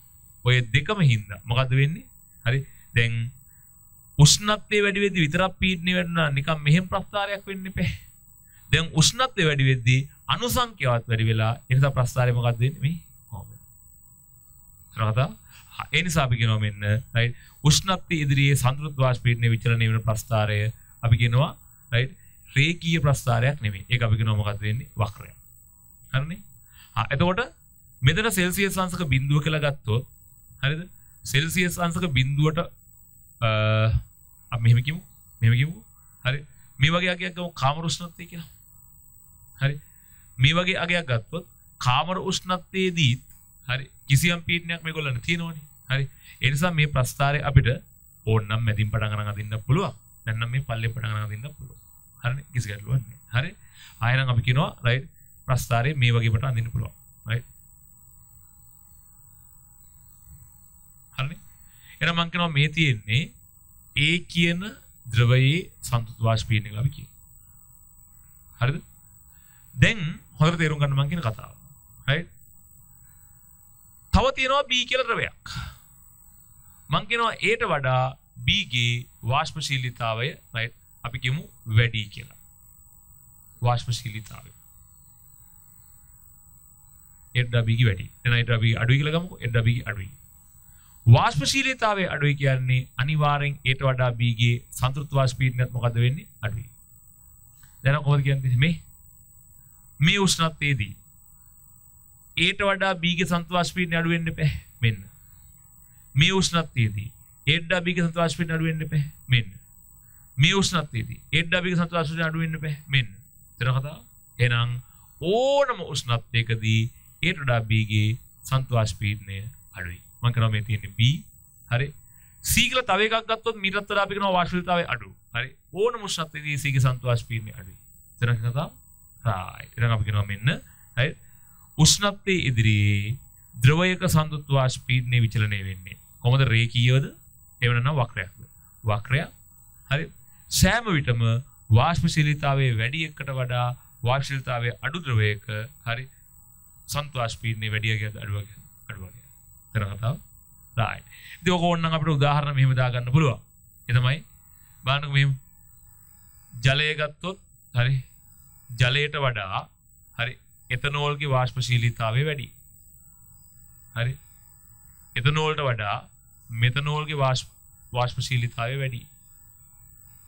ඊට වඩා right මේ ඊතර වල වාෂ්පශීලීතාවය වැඩි. කොහොම ගන්න පුළුවන්? ඉතින් මේ ටිකේ ප්‍රස්ථාර අපි අඳුත් එහෙම ප්‍රස්ථාරය අපි අඳුත් මේදී විභාගයට පොඩි දේවල් අහන්න පුළුවන් ඈ. මේ පැත්තට මම ගත්තොත් උෂ්ණත්වය මේ පැත්තට අපි ගත්තොත් සම්තෘප්ත වාෂ්පීඩනය. හරි මේ පැත්තට ගත්තොත් සම්තෘප්ත වාෂ්පීඩනය. මොකද කියන්නේ මේ අඩුම වාෂ්පශීලීතාවය තියෙන්නේ කාටද? ජලයේනේ. ඒ නිසා එයාගේ සම්තෘප්ත වාෂ්පීඩනය අඩුමයි. ඊට වැඩි කාගේ සම්තෘප්ත වාෂ්පීඩනය එතනෝල් වල. තේරෙනව කතාව? හරි. ඉඩ වැඩි කාගේද? මෙතනෝල් වල. හරි. ඉඩ වැඩි කාගේද? ඊතර වල. හරිනේ. දැන් අපි කියනවා හරි වාෂ්පශීලීතාවයේ වැඩි වෙන පිළිලින් සන්තුවාෂ පීඩනය වැඩි වෙනවා. හරි. එහෙනම් වැඩිම සන්තුවාෂ පීඩනය තියෙන කොහෙද බැලුවත් කාටද? රයිට්. අපි කියනවා ඊතරයට. මේ P0 අන්න නිකම්ම දාන්නම්කෝ ඊතරේ. ඊඩාව සන්තුවාෂ පීඩනය අඩුයි කාගේද? රයිට්. මෙතනෝල් වල. හරිද? ඊඩා සන්තුවාෂ පීඩනය අඩුයි කාගේද? රයිට්. එතනෝල් වල. හරි. C2H5OH. ඊඩා අඩුයි සන්තුවාෂ පීඩනය කාගේද? රයිට්. අපි කියනවා ජලයේ. තේරෙනවද කතාව? රයිට්.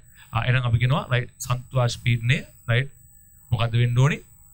වාෂ්පශීලීතාවය වැඩි වෙන පිළිවෙලින් සන්තුවාෂ පීඩනය මොකද්ද වෙන්න ඕනේ? වැඩි වෙන්න ඕනේ. එච්චර.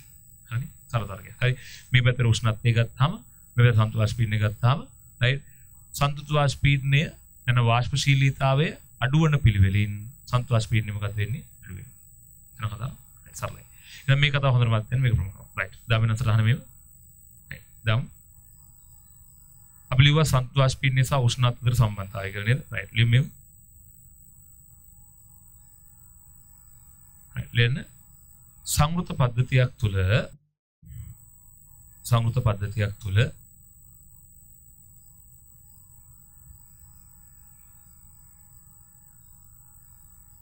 වාෂ්පශීලී ඒ ද්‍රවය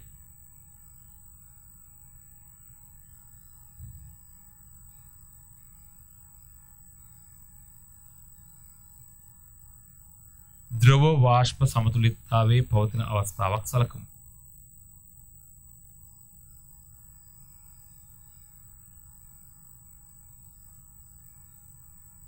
right කියලා මේ වගේ පොඩි රූපයක් පැත්තෙන් අදින්න ඉක්මනට.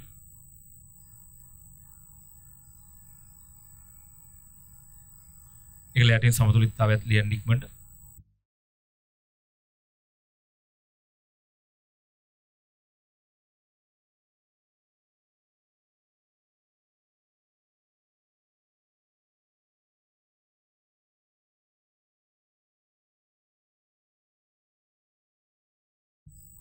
නේද? right එරි ලියන්න මේව.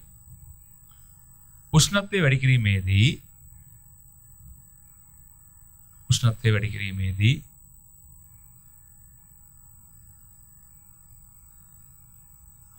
කියලා කමාවක් දාලා එරි ලියන්න. අංක 1. හරි ලියන්න. ද්‍රවය වාෂ්පීභවනය වීමේ නැඹුරුතාවය වැඩි වන නිසා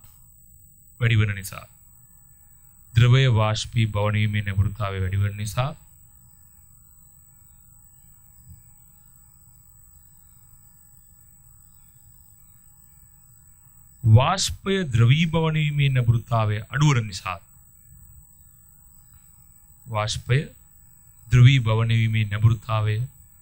අඩු වන නිසා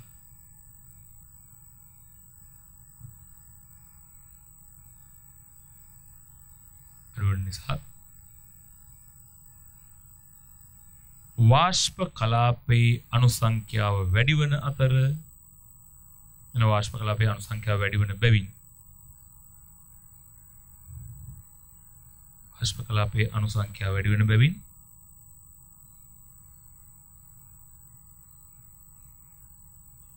සංතෘප්ත වාෂ්පයේ පීඩනය වැඩි වේ.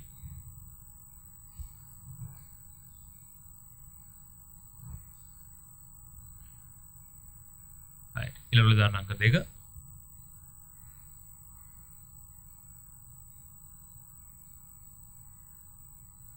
වාෂ්ප අණුවල මධ්‍යන්‍ය චාලක ශක්තිය වැඩි වෙන නිසා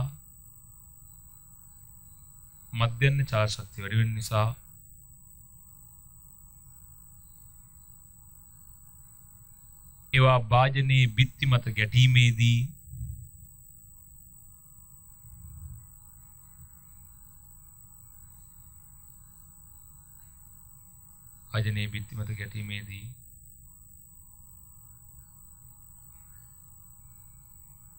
ඇතිවන බලය වැඩි වෙන බැවින් ඇතිවන බලය වැඩි වෙන බැවින් සංතෘප්ත වාෂ්පයේ පීඩනය වැඩි වේ.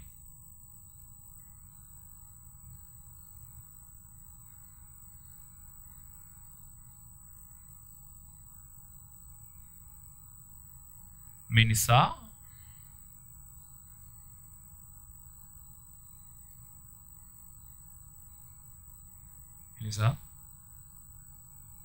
උෂ්ණත්වය වැඩි කරන විට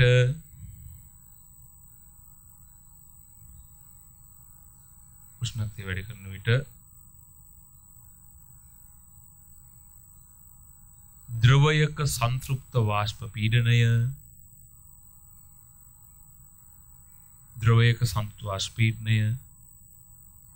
බලලියන්න ඝාතීයව වැඩි වේ. ඝාතීයව වැඩි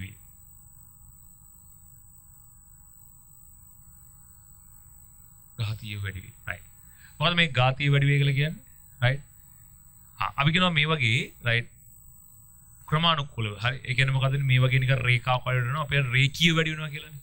මේ වගේ හරි උෂ්ණත්වය වැඩි වෙනකොට හරි සංතෘප්ත වැඩි වෙනවා. තව වැඩි වෙද්දි තව වැඩි වෙනවා. right. මේ වගේ වක්‍රයකින් වැඩි වෙනවා නම් ඒ කියන්නේ ටිකෙන් ටික ශීඝ්‍රයෙන් වැඩි වෙනවා නම් අපි කියනවා ඝාතීය වැඩි වෙනවා කියලා. හරිනේ. දැන් අපි කියනවා මෙන්න right සංතෘප්ත ඝාතීය වැඩි වෙනවා. හරිනේ. දැන් මෙන්න මේ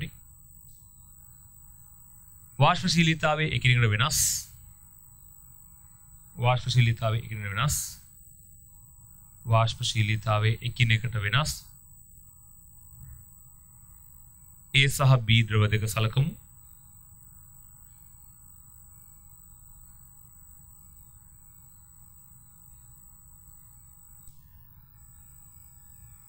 හරිනේ. හරි. කියලා වෙලා දාන්න වාෂ්පශීලීතාවයේ A ට වඩා B අඩුයි කියලා දාන්න. එහෙනම් P නෝට් A වඩා P නෝට් B අඩුයි කියලා දාන්න. හරිනේ. අයකල ප්‍රස්ථාරය ඇඳලා පෙන්නන්න. හරි ප්‍රස්ථාරය ඇඳලා පෙන්නන්න. ප්‍රස්ථාරයේ හැම වෙලාවෙම මොකද වෙන්න ඕනේ? A ගේ සංතෘප්ත වාෂ්පීන්ට වඩා B ඉන්න ඕනේ යටින්. A ඩයින් ඕනේ B යටින්. හැම වෙලාවෙම හරිනේ.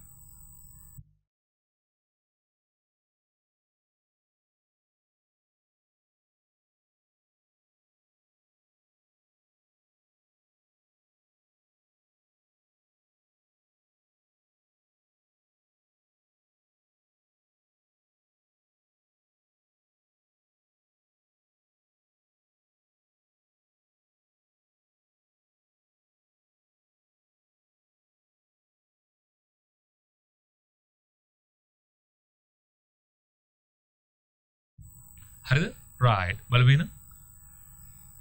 හරි බලවෙන. එහෙනම් මම නිකන් උදාහරණයක් විදිහට කිව්වොත් මේක එච්චරම වැදගත් නෑ. right. නිකන් ඔයගොල්ලන්ට තව පොඩ්ඩක් පැහැදිලි කරන්නයි මේ කියන්නේ. right. කිව්වොත් මේ බලන්න. මේ පැත්තට මම ගත්තොත් උෂ්ණත්වය. හරිද? මේ පැත්තට මම ගත්තොත් සංතෘප්ත වාෂ්පීඩනය.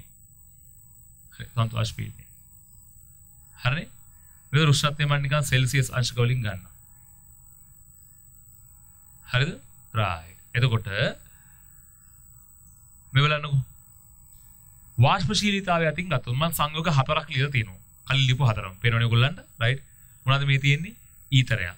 ඊතරයක් නම් අණු අතර තියෙන්නේ මතක් කරන්න මොනව විතරද? ලන්ඩන් බල විතරයි. හරි? ලන්ඩන් බල විතරයි. right. ඊට පස්සේ right ලන්ඩන් බල විතරක් හින්දා මෙයාගේ අපි කියනවා අන්තර් අණුක බලවල ප්‍රබලතාවය අඩුමයි. ඒ නිසා වාෂ්ප වීමේ හැකියාව මොකක්ද වෙන්නේ? වැඩිමයි. ඒ නිසා වාෂ්පශීලීතාවය වැඩිමයි. මෙයාගේ අපි කියනවා ලන්ඩන් බලයි හයිඩ්‍රජන් බන්ධනයි තියෙනවා. හරිනේ? ඒ නිසා අපි කියනවා මෙයාට සාපේක්ෂව මෙයාගේ අන්තරණක බල ප්‍රබලතාවය වැඩි. ඒ නිසා අපි කියනවා ප්‍රබලතාවය වැඩි හින්දා වාෂ්පණික ලේසිද අමාරුද? අමාරුයි. ඒ නිසා වාෂ්පශීලීතාවය අඩුයි. මෙයාගේ හයිඩ්‍රජන් බන්ධන තියෙනවා මෙයාට වඩා සාපේක්ෂ අනුස්කන්ධය වැඩි. හරි ඒ කියන්නේ මෙයාගේ හයිඩ්‍රජන් බන්ධන ගාන සමානයි. හැබැයි මෙයාට මේක ලන්ඩන් බල ගාන වැඩි. ඒ නිසා මෙයාට මෙයාගේ වාෂ්පීය හැකියාව මොකද්ද වෙන්නේ? අඩුයි. ඒ නිසා අපි කියනවා වාෂ්පීයතාවය අඩුයි. හරිද? මෙයාගේ සාපේක්ෂ අනුස්කන්ධයෙන් අඩුයි. හැබැයි හයිඩ්‍රජන් බන්ධන හතරක්ම හදනවා. හතර හයිඩ්‍රජන් බන්ධන සංඛ්‍යාව ගොඩක් වැඩි හින්දා හරි මෙයාගේ අපි කියනවා වාෂ්පශීලීතාවය මොකක්ද වෙන්නේ? අවමයි. වාෂ්පශීලීතාවය අඩු වෙන පිළිවෙලින් ඒගොල්ලන්ගේ සංතෘප්ත වාෂ්පීයනේ මොකද්ද වෙන්නේ? අඩු වෙනවා. හරිද කතාව? වාෂ්පශීලතාවය අඩුයි නම් සන්තු වාෂ්පීඩනය අඩුයි. එහෙනම් දැන් මේගොල්ලන්ගේ සන්තු වාෂ්පීඩනය බැලුවොත් එහෙම. මේ පද සෙල්සියස් අංශ කියලා ගත්තොත් සෙල්සියස් අංශක බිඳුවේදීත් මෙයාට දෙනවා සන්තු වාෂ්පීඩනය. හරිනේ? රයිට්. ඒ නිසා මොකද වෙන්නේ? මම මෙතනින් මෙහෙම පටන් ගන්න අදිනවා මේ. ඔය වගේ. ඔය වගේ. මේ තියෙන කවුද එන? CH3OCH3. තනල් ඊට වඩා සන්තු වාෂ්පීඩනය අඩුයි කාගේද? මෙතනෝල් මේ වගේ. මෙතනෝල්. හරි. ඊට වඩා සන්තු වාෂ්පීඩනය අඩුයි කාගේද? Right ethanol. තේරුණා කතාව? ඊට වඩා සන්තු වාෂ්පීඩනය අඩුයි කාගේද? රයිට් ජලයේ. හරිද? හැම වෙලාවෙම වාෂ්පශීලීතාවය අඩු වෙන්න සන්තු වාෂ්පීඩනය මොකද්ද වෙන්නේ? අඩු වෙනවා. තේරුණා කතාව? නිකන් ඔයගලන්ට තේරුම් ගන්න ඕන නම් මේක පොඩි සටහනක් දාගත්තට කමන්නේ. ලොකු වැදගත් කමන්නේ. ඔන්න පොඩි සටහනක් දාගන්න. හරිනේ? උදාහරණයක් විදියට.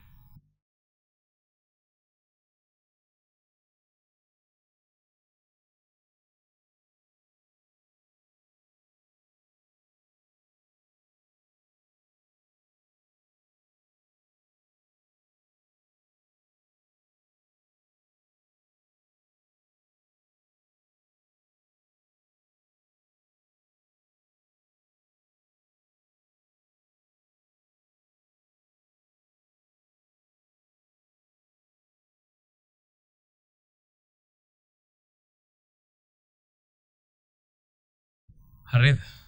රයිට්. ආයෙනම කතාව හොඳට මතක තියාගන්න. රයිට්. එහෙනම් ඔය තියෙන්නේ වාෂ්පශීලීතාවය සහ සන්තුලිත වාෂ්පීඩනය අතර සම්බන්ධය ඊට පස්සේ උෂ්ණත්වයේ සම්බන්ධතාවය. තේරුණානේ කතාව? රයිට්. හරි. ඊළඟ ඊළඟ මාතෘකාව ද්‍රවයක තාපාංකය. ද්‍රවයක තාපාංකය.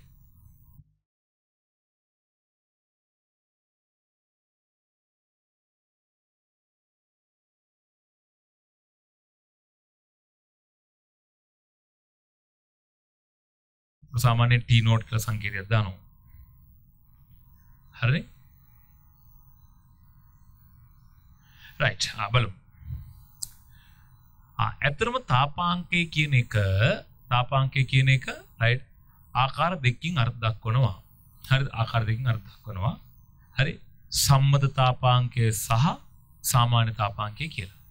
හැබැයි ඕගොල්ලන්ගේ සිලබස් එකේ මේකේ සාමාන්‍ය තාපාංකය කියන එක විතරයි දීලා තියෙන්නේ. හරි?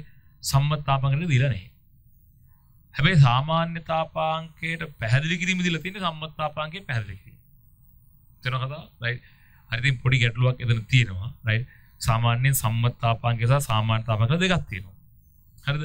එතකොට සම්මත ඔයගොල්ලන්ගේ සිලබස් එකේ දීලා තියෙන්නේ සාමාන්‍ය තාපාංක කියන එක විතරයි.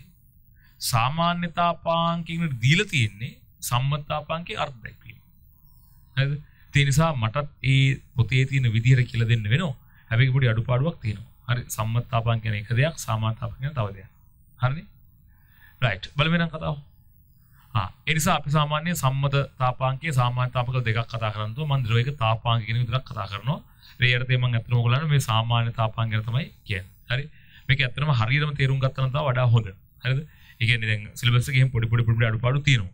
හරි අඩුපාඩු තියෙනවා. රයිට්. දැන් වැඩේ තියෙන්නේ මොකක්ද වෙන්නේ? ඒවා හරිම දේ උගන්වපුවාම ළමින්ට පොඩි ප්‍රශ්නයක්. ඒ පොතේ තියෙන එක දෙයක් අපි උගන්වන්නේ තව දෙයක්. හරිද?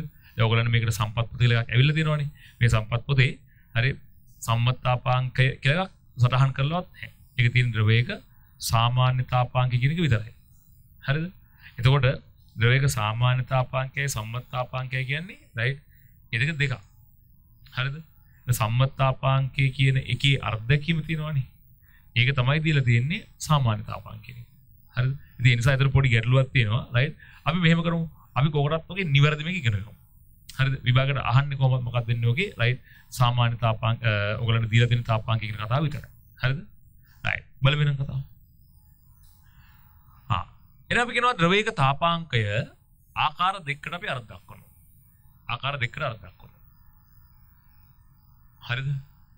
අපි කියනවා සම්මත තාපාංකය සහ සාමාන්‍ය තාපාංකය කියලා කියනවා. හරි සාමාන්‍ය තාපාංකය සහ සම්මත තාපාංකය කියලා අපි කියනවා.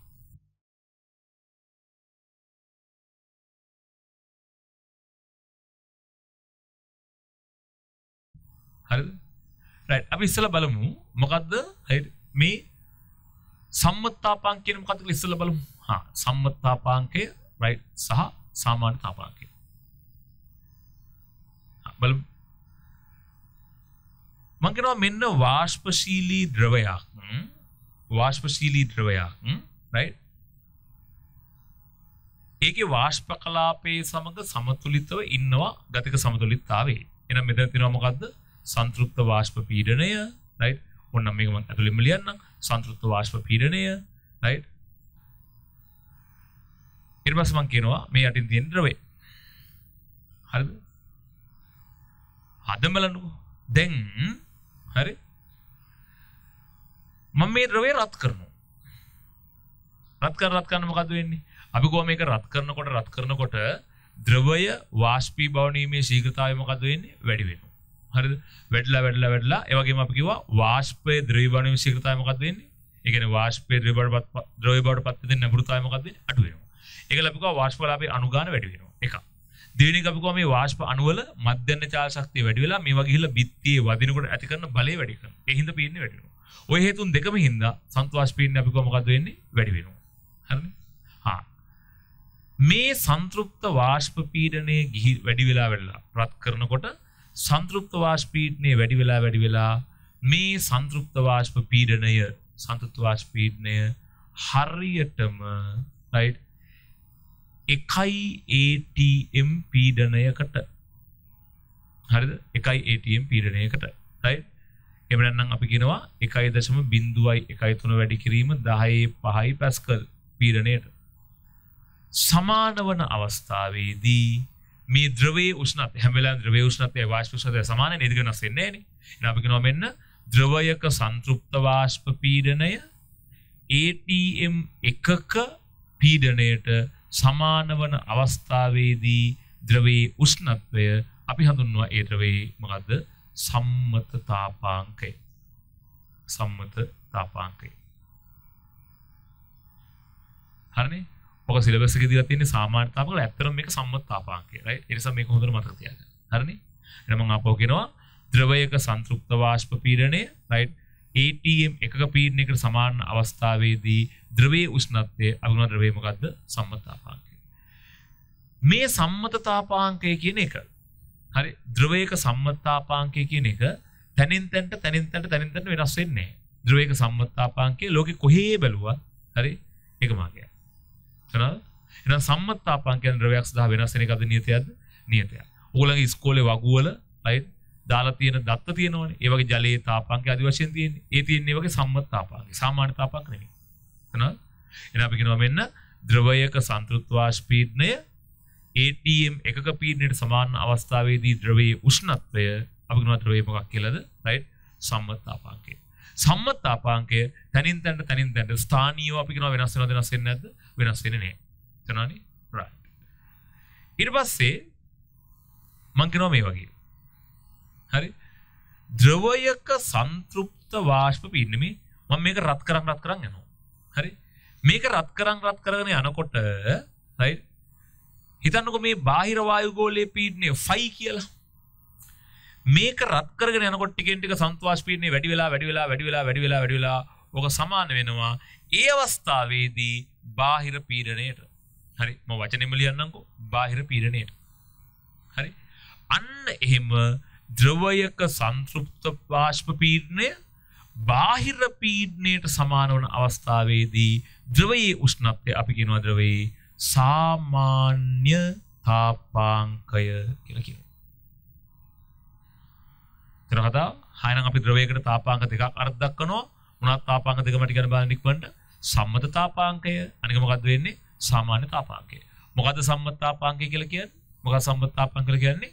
හරි ද්‍රවයක සංතෘප්ත රත් කරගෙන යනකොට හරි ද්‍රවයක සංතෘප්ත වාෂ්ප පීඩනය ATM එකක පීඩනයට සමාන අවස්ථාවේදී ද්‍රවයේ උෂ්ණත්වය අපි කියනවා මොකක්ද ද්‍රවයේ සම්මත තාපාංකය. මේක තනින් තනට වෙනස් වෙනවද? වෙනස් වෙන්නේ නැහැ. හරිද? මොකද්ද සාමාන්‍ය තාපාංකය කියලා කියන්නේ? හරි ද්‍රවයක සංතෘප්ත වාෂ්ප පීඩනය ඒ අවස්ථාවේ බාහිර පීඩනයට සමාන අවස්ථාවේදී ද්‍රවයේ උෂ්ණත්වය අපි හඳුන්වන ද්‍රවයේ මොකද්ද? සාමාන්‍ය තාපාංකය. සාමාන්‍ය තාපාංකය කියන එක හැම තැනකදීම නියතයක්ද වෙනස් වෙනවා. මේ බලන්න. සාමාන්‍යයෙන් right මුහුදු මට්ටමේදී වායුගෝලීය පීඩනය. හරි? අපි මෙහෙම නිකන් උපකල්පනය කරමු right? හරි. අපි හිතමුකෝ මෙහෙම දැන් කෑගල්ල right කුරුණෑගල මේ වගේ ප්‍රදේශයක් අපි හිතුවොත් මේ වගේ ප්‍රදේශයක right හරියටම බාහිර පීඩනයේ ATM එකයි කියලා අපි හිතමු.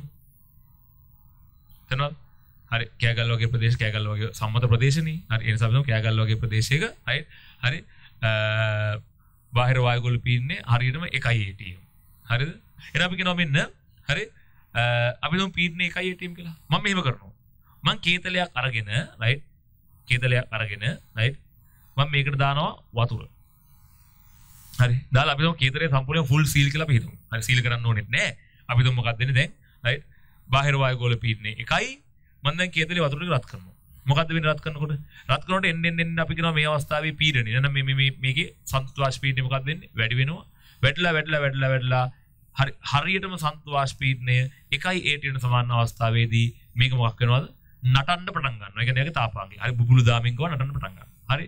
මේ තාපාංකයට රත් කරාට පස්සේ තවදුරටත් මේක රත් කරා කියලා හරි මේකේ උෂ්ණත්වය වැඩි වෙනවද? නෑ වැඩි වෙන්නේ නෑ. තාපාංකයේදී වෙන්නේ මේක තව රත් කරද්දී හරි ජලයේ වාෂ්පීවත් වෙනවා. උෂ්ණත්වය වැඩි වෙන්නේ නෑ. තේරෙනවද? එහෙනම් ඔන්න අපි කියනවා කෑගල්ලේදී ජලයේ නටන උෂ්ණත්වය සෙල්සියස් අංශක 100යි. ඒ කියන්නේ ජලයේ තාපාංකයේ සෙල්සියස් අංශක 100යි. හරි. බාහිර පීඩනය 1 atm ට සමාන අවස්ථාවේදී ජලයේ උෂ්ණත්වය 100යි. ඒ කියන්නේ සම්මත තාපාංකය කීයද වෙන්නේ 100යි. හරි. සාමාන්‍ය තාපාංකයත් මෙතනදී කීයද වෙන්නේ? බාහිර පීඩනය 1 atm නේ. එහෙනම් සාමාන්‍ය තාපාංකය කීයද? 100ම තමයි. තේරෙනවනේ? right. දැන් මං කියනවා මේ කේතලේම අරගෙන right මම යනවා ගාල්ල පැත්තට. හරි. මේ කේතලේම අරගෙන ගිහිල්ලා මේ වගේම වතුර ටිකක් දාලා right මං ගාල්ලේදී මේක රත් කරනවා. හරි. වෙරළ බඩ කලාපය කියලා අපි කිව්ව.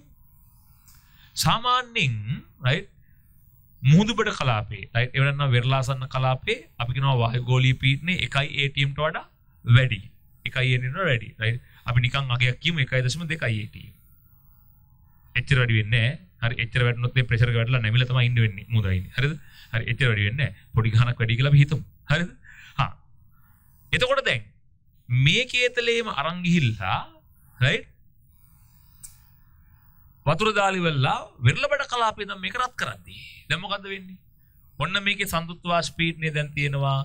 මේක තාපාංකයට ගේන්න නම් මේ පීඩනය කීයද දක්වා වැඩි කරන්න ඕනද? 1.2ක් දක්වා වැඩි කරන්න ඕන. තේරුණාද? එතකොට පීඩනය 1ක් දක්වා වැඩි කරන්න දෙන්න ඕන උෂ්ණත්වයේ 100 නම් දැන් පීඩනය 1.2ක් දක්වා වැඩි කරන්න එපා. ඒ කියන්නේ තව ටිකක් වාෂ්ප කරන්න එපා. තව ටිකක් වාෂ්ප කරන්න දෙන්න ඕන උෂ්ණත්වය 100ට වඩා. කුඩයිද විශාලයිද? විශාලයි. දැන් අපිට සෙල්සියස් අංශක 105ක් විතර දෙන්නේ. හරිද? මේ හරියදී මොකද්ද මේ පීඩනය වැඩි වෙන්න නම් තව ජල වාෂ්ප අණු සංඛ්‍යාව වැඩි වෙන්න ඕනේ. ඒ කියන්නේ තව මේක වාෂ්ප කරගන්න ඕනේ. තව උෂ්ණත්වය දෙන්න. එතන කතාව. ඒ නිසා පෙරළබඩ කලාපයේදී ඔන්න ජලයේ තාපාංකය මොකද්ද වෙන්නේ? 105ක් විතර වෙලා. ඒ කියන්නේ මොකද්ද වෙලා තියෙන්නේ? කලින්ට වඩා අඩු වෙලාද වැඩි වෙලා. එහෙනම් මේ තාපාංකය කියන්නේ ජලයේ සම්මත තාපාංකයේද සාමාන්‍ය තාපාංකයේද? සාමාන්‍ය තාපාංකය. බාහිර පීඩනය වැඩි වුණා, තාපාංකය වැඩි වුණා. තේරෙනව කතාව? මම මේව කරනවා. මේ කේතලේම අරගෙන මං යනවා right නුවරඑළියට. කේතලේ යන දුරක්. හරිද? නුවරඑළිය. ඒකල අපි කියනවා මේකට ඔන්න වතුර දානවා. හරි. දාලි වෙලා මොකක්ද වෙන්නේ? මේක රත් කරනවා. දැන් මොකද කතාව?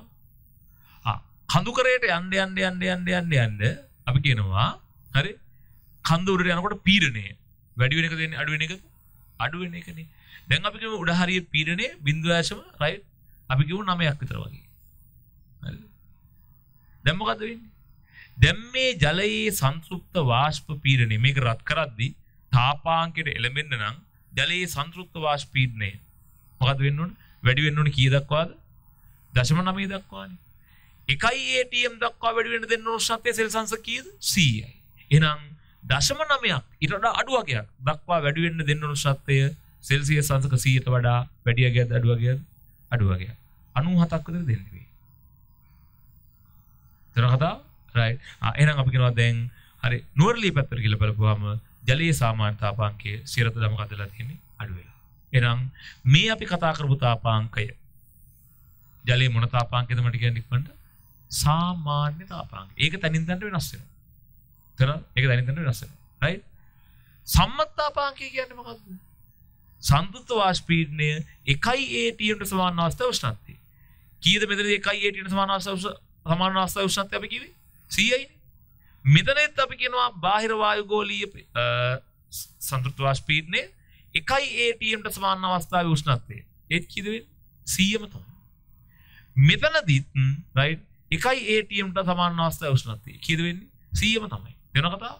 තන මොකක් වුණත් 1 atm ට මේ පීඩනය සමාන අවස්ථාවේ උෂ්ණත්වය කීයද වෙන්නේ? 100.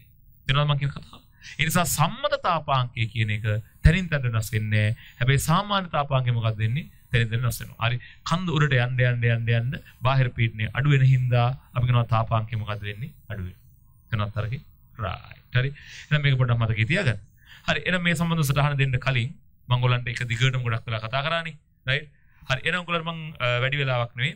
හරියට විනාඩි 10ක විවේකයක් දෙන්නම්. විනාඩි 10ක විවේකයක් ගන්න. රයිට්. විවේකයෙන් පස්සේ ඉන්න ආපහු පන්තියට. රයිට්. අපි ඊට පස්සේ මොකක්ද දෙන්නේ? ඊළඟ කොටසට යමු. රයිට්. නැවේක කාලේ ගන්න.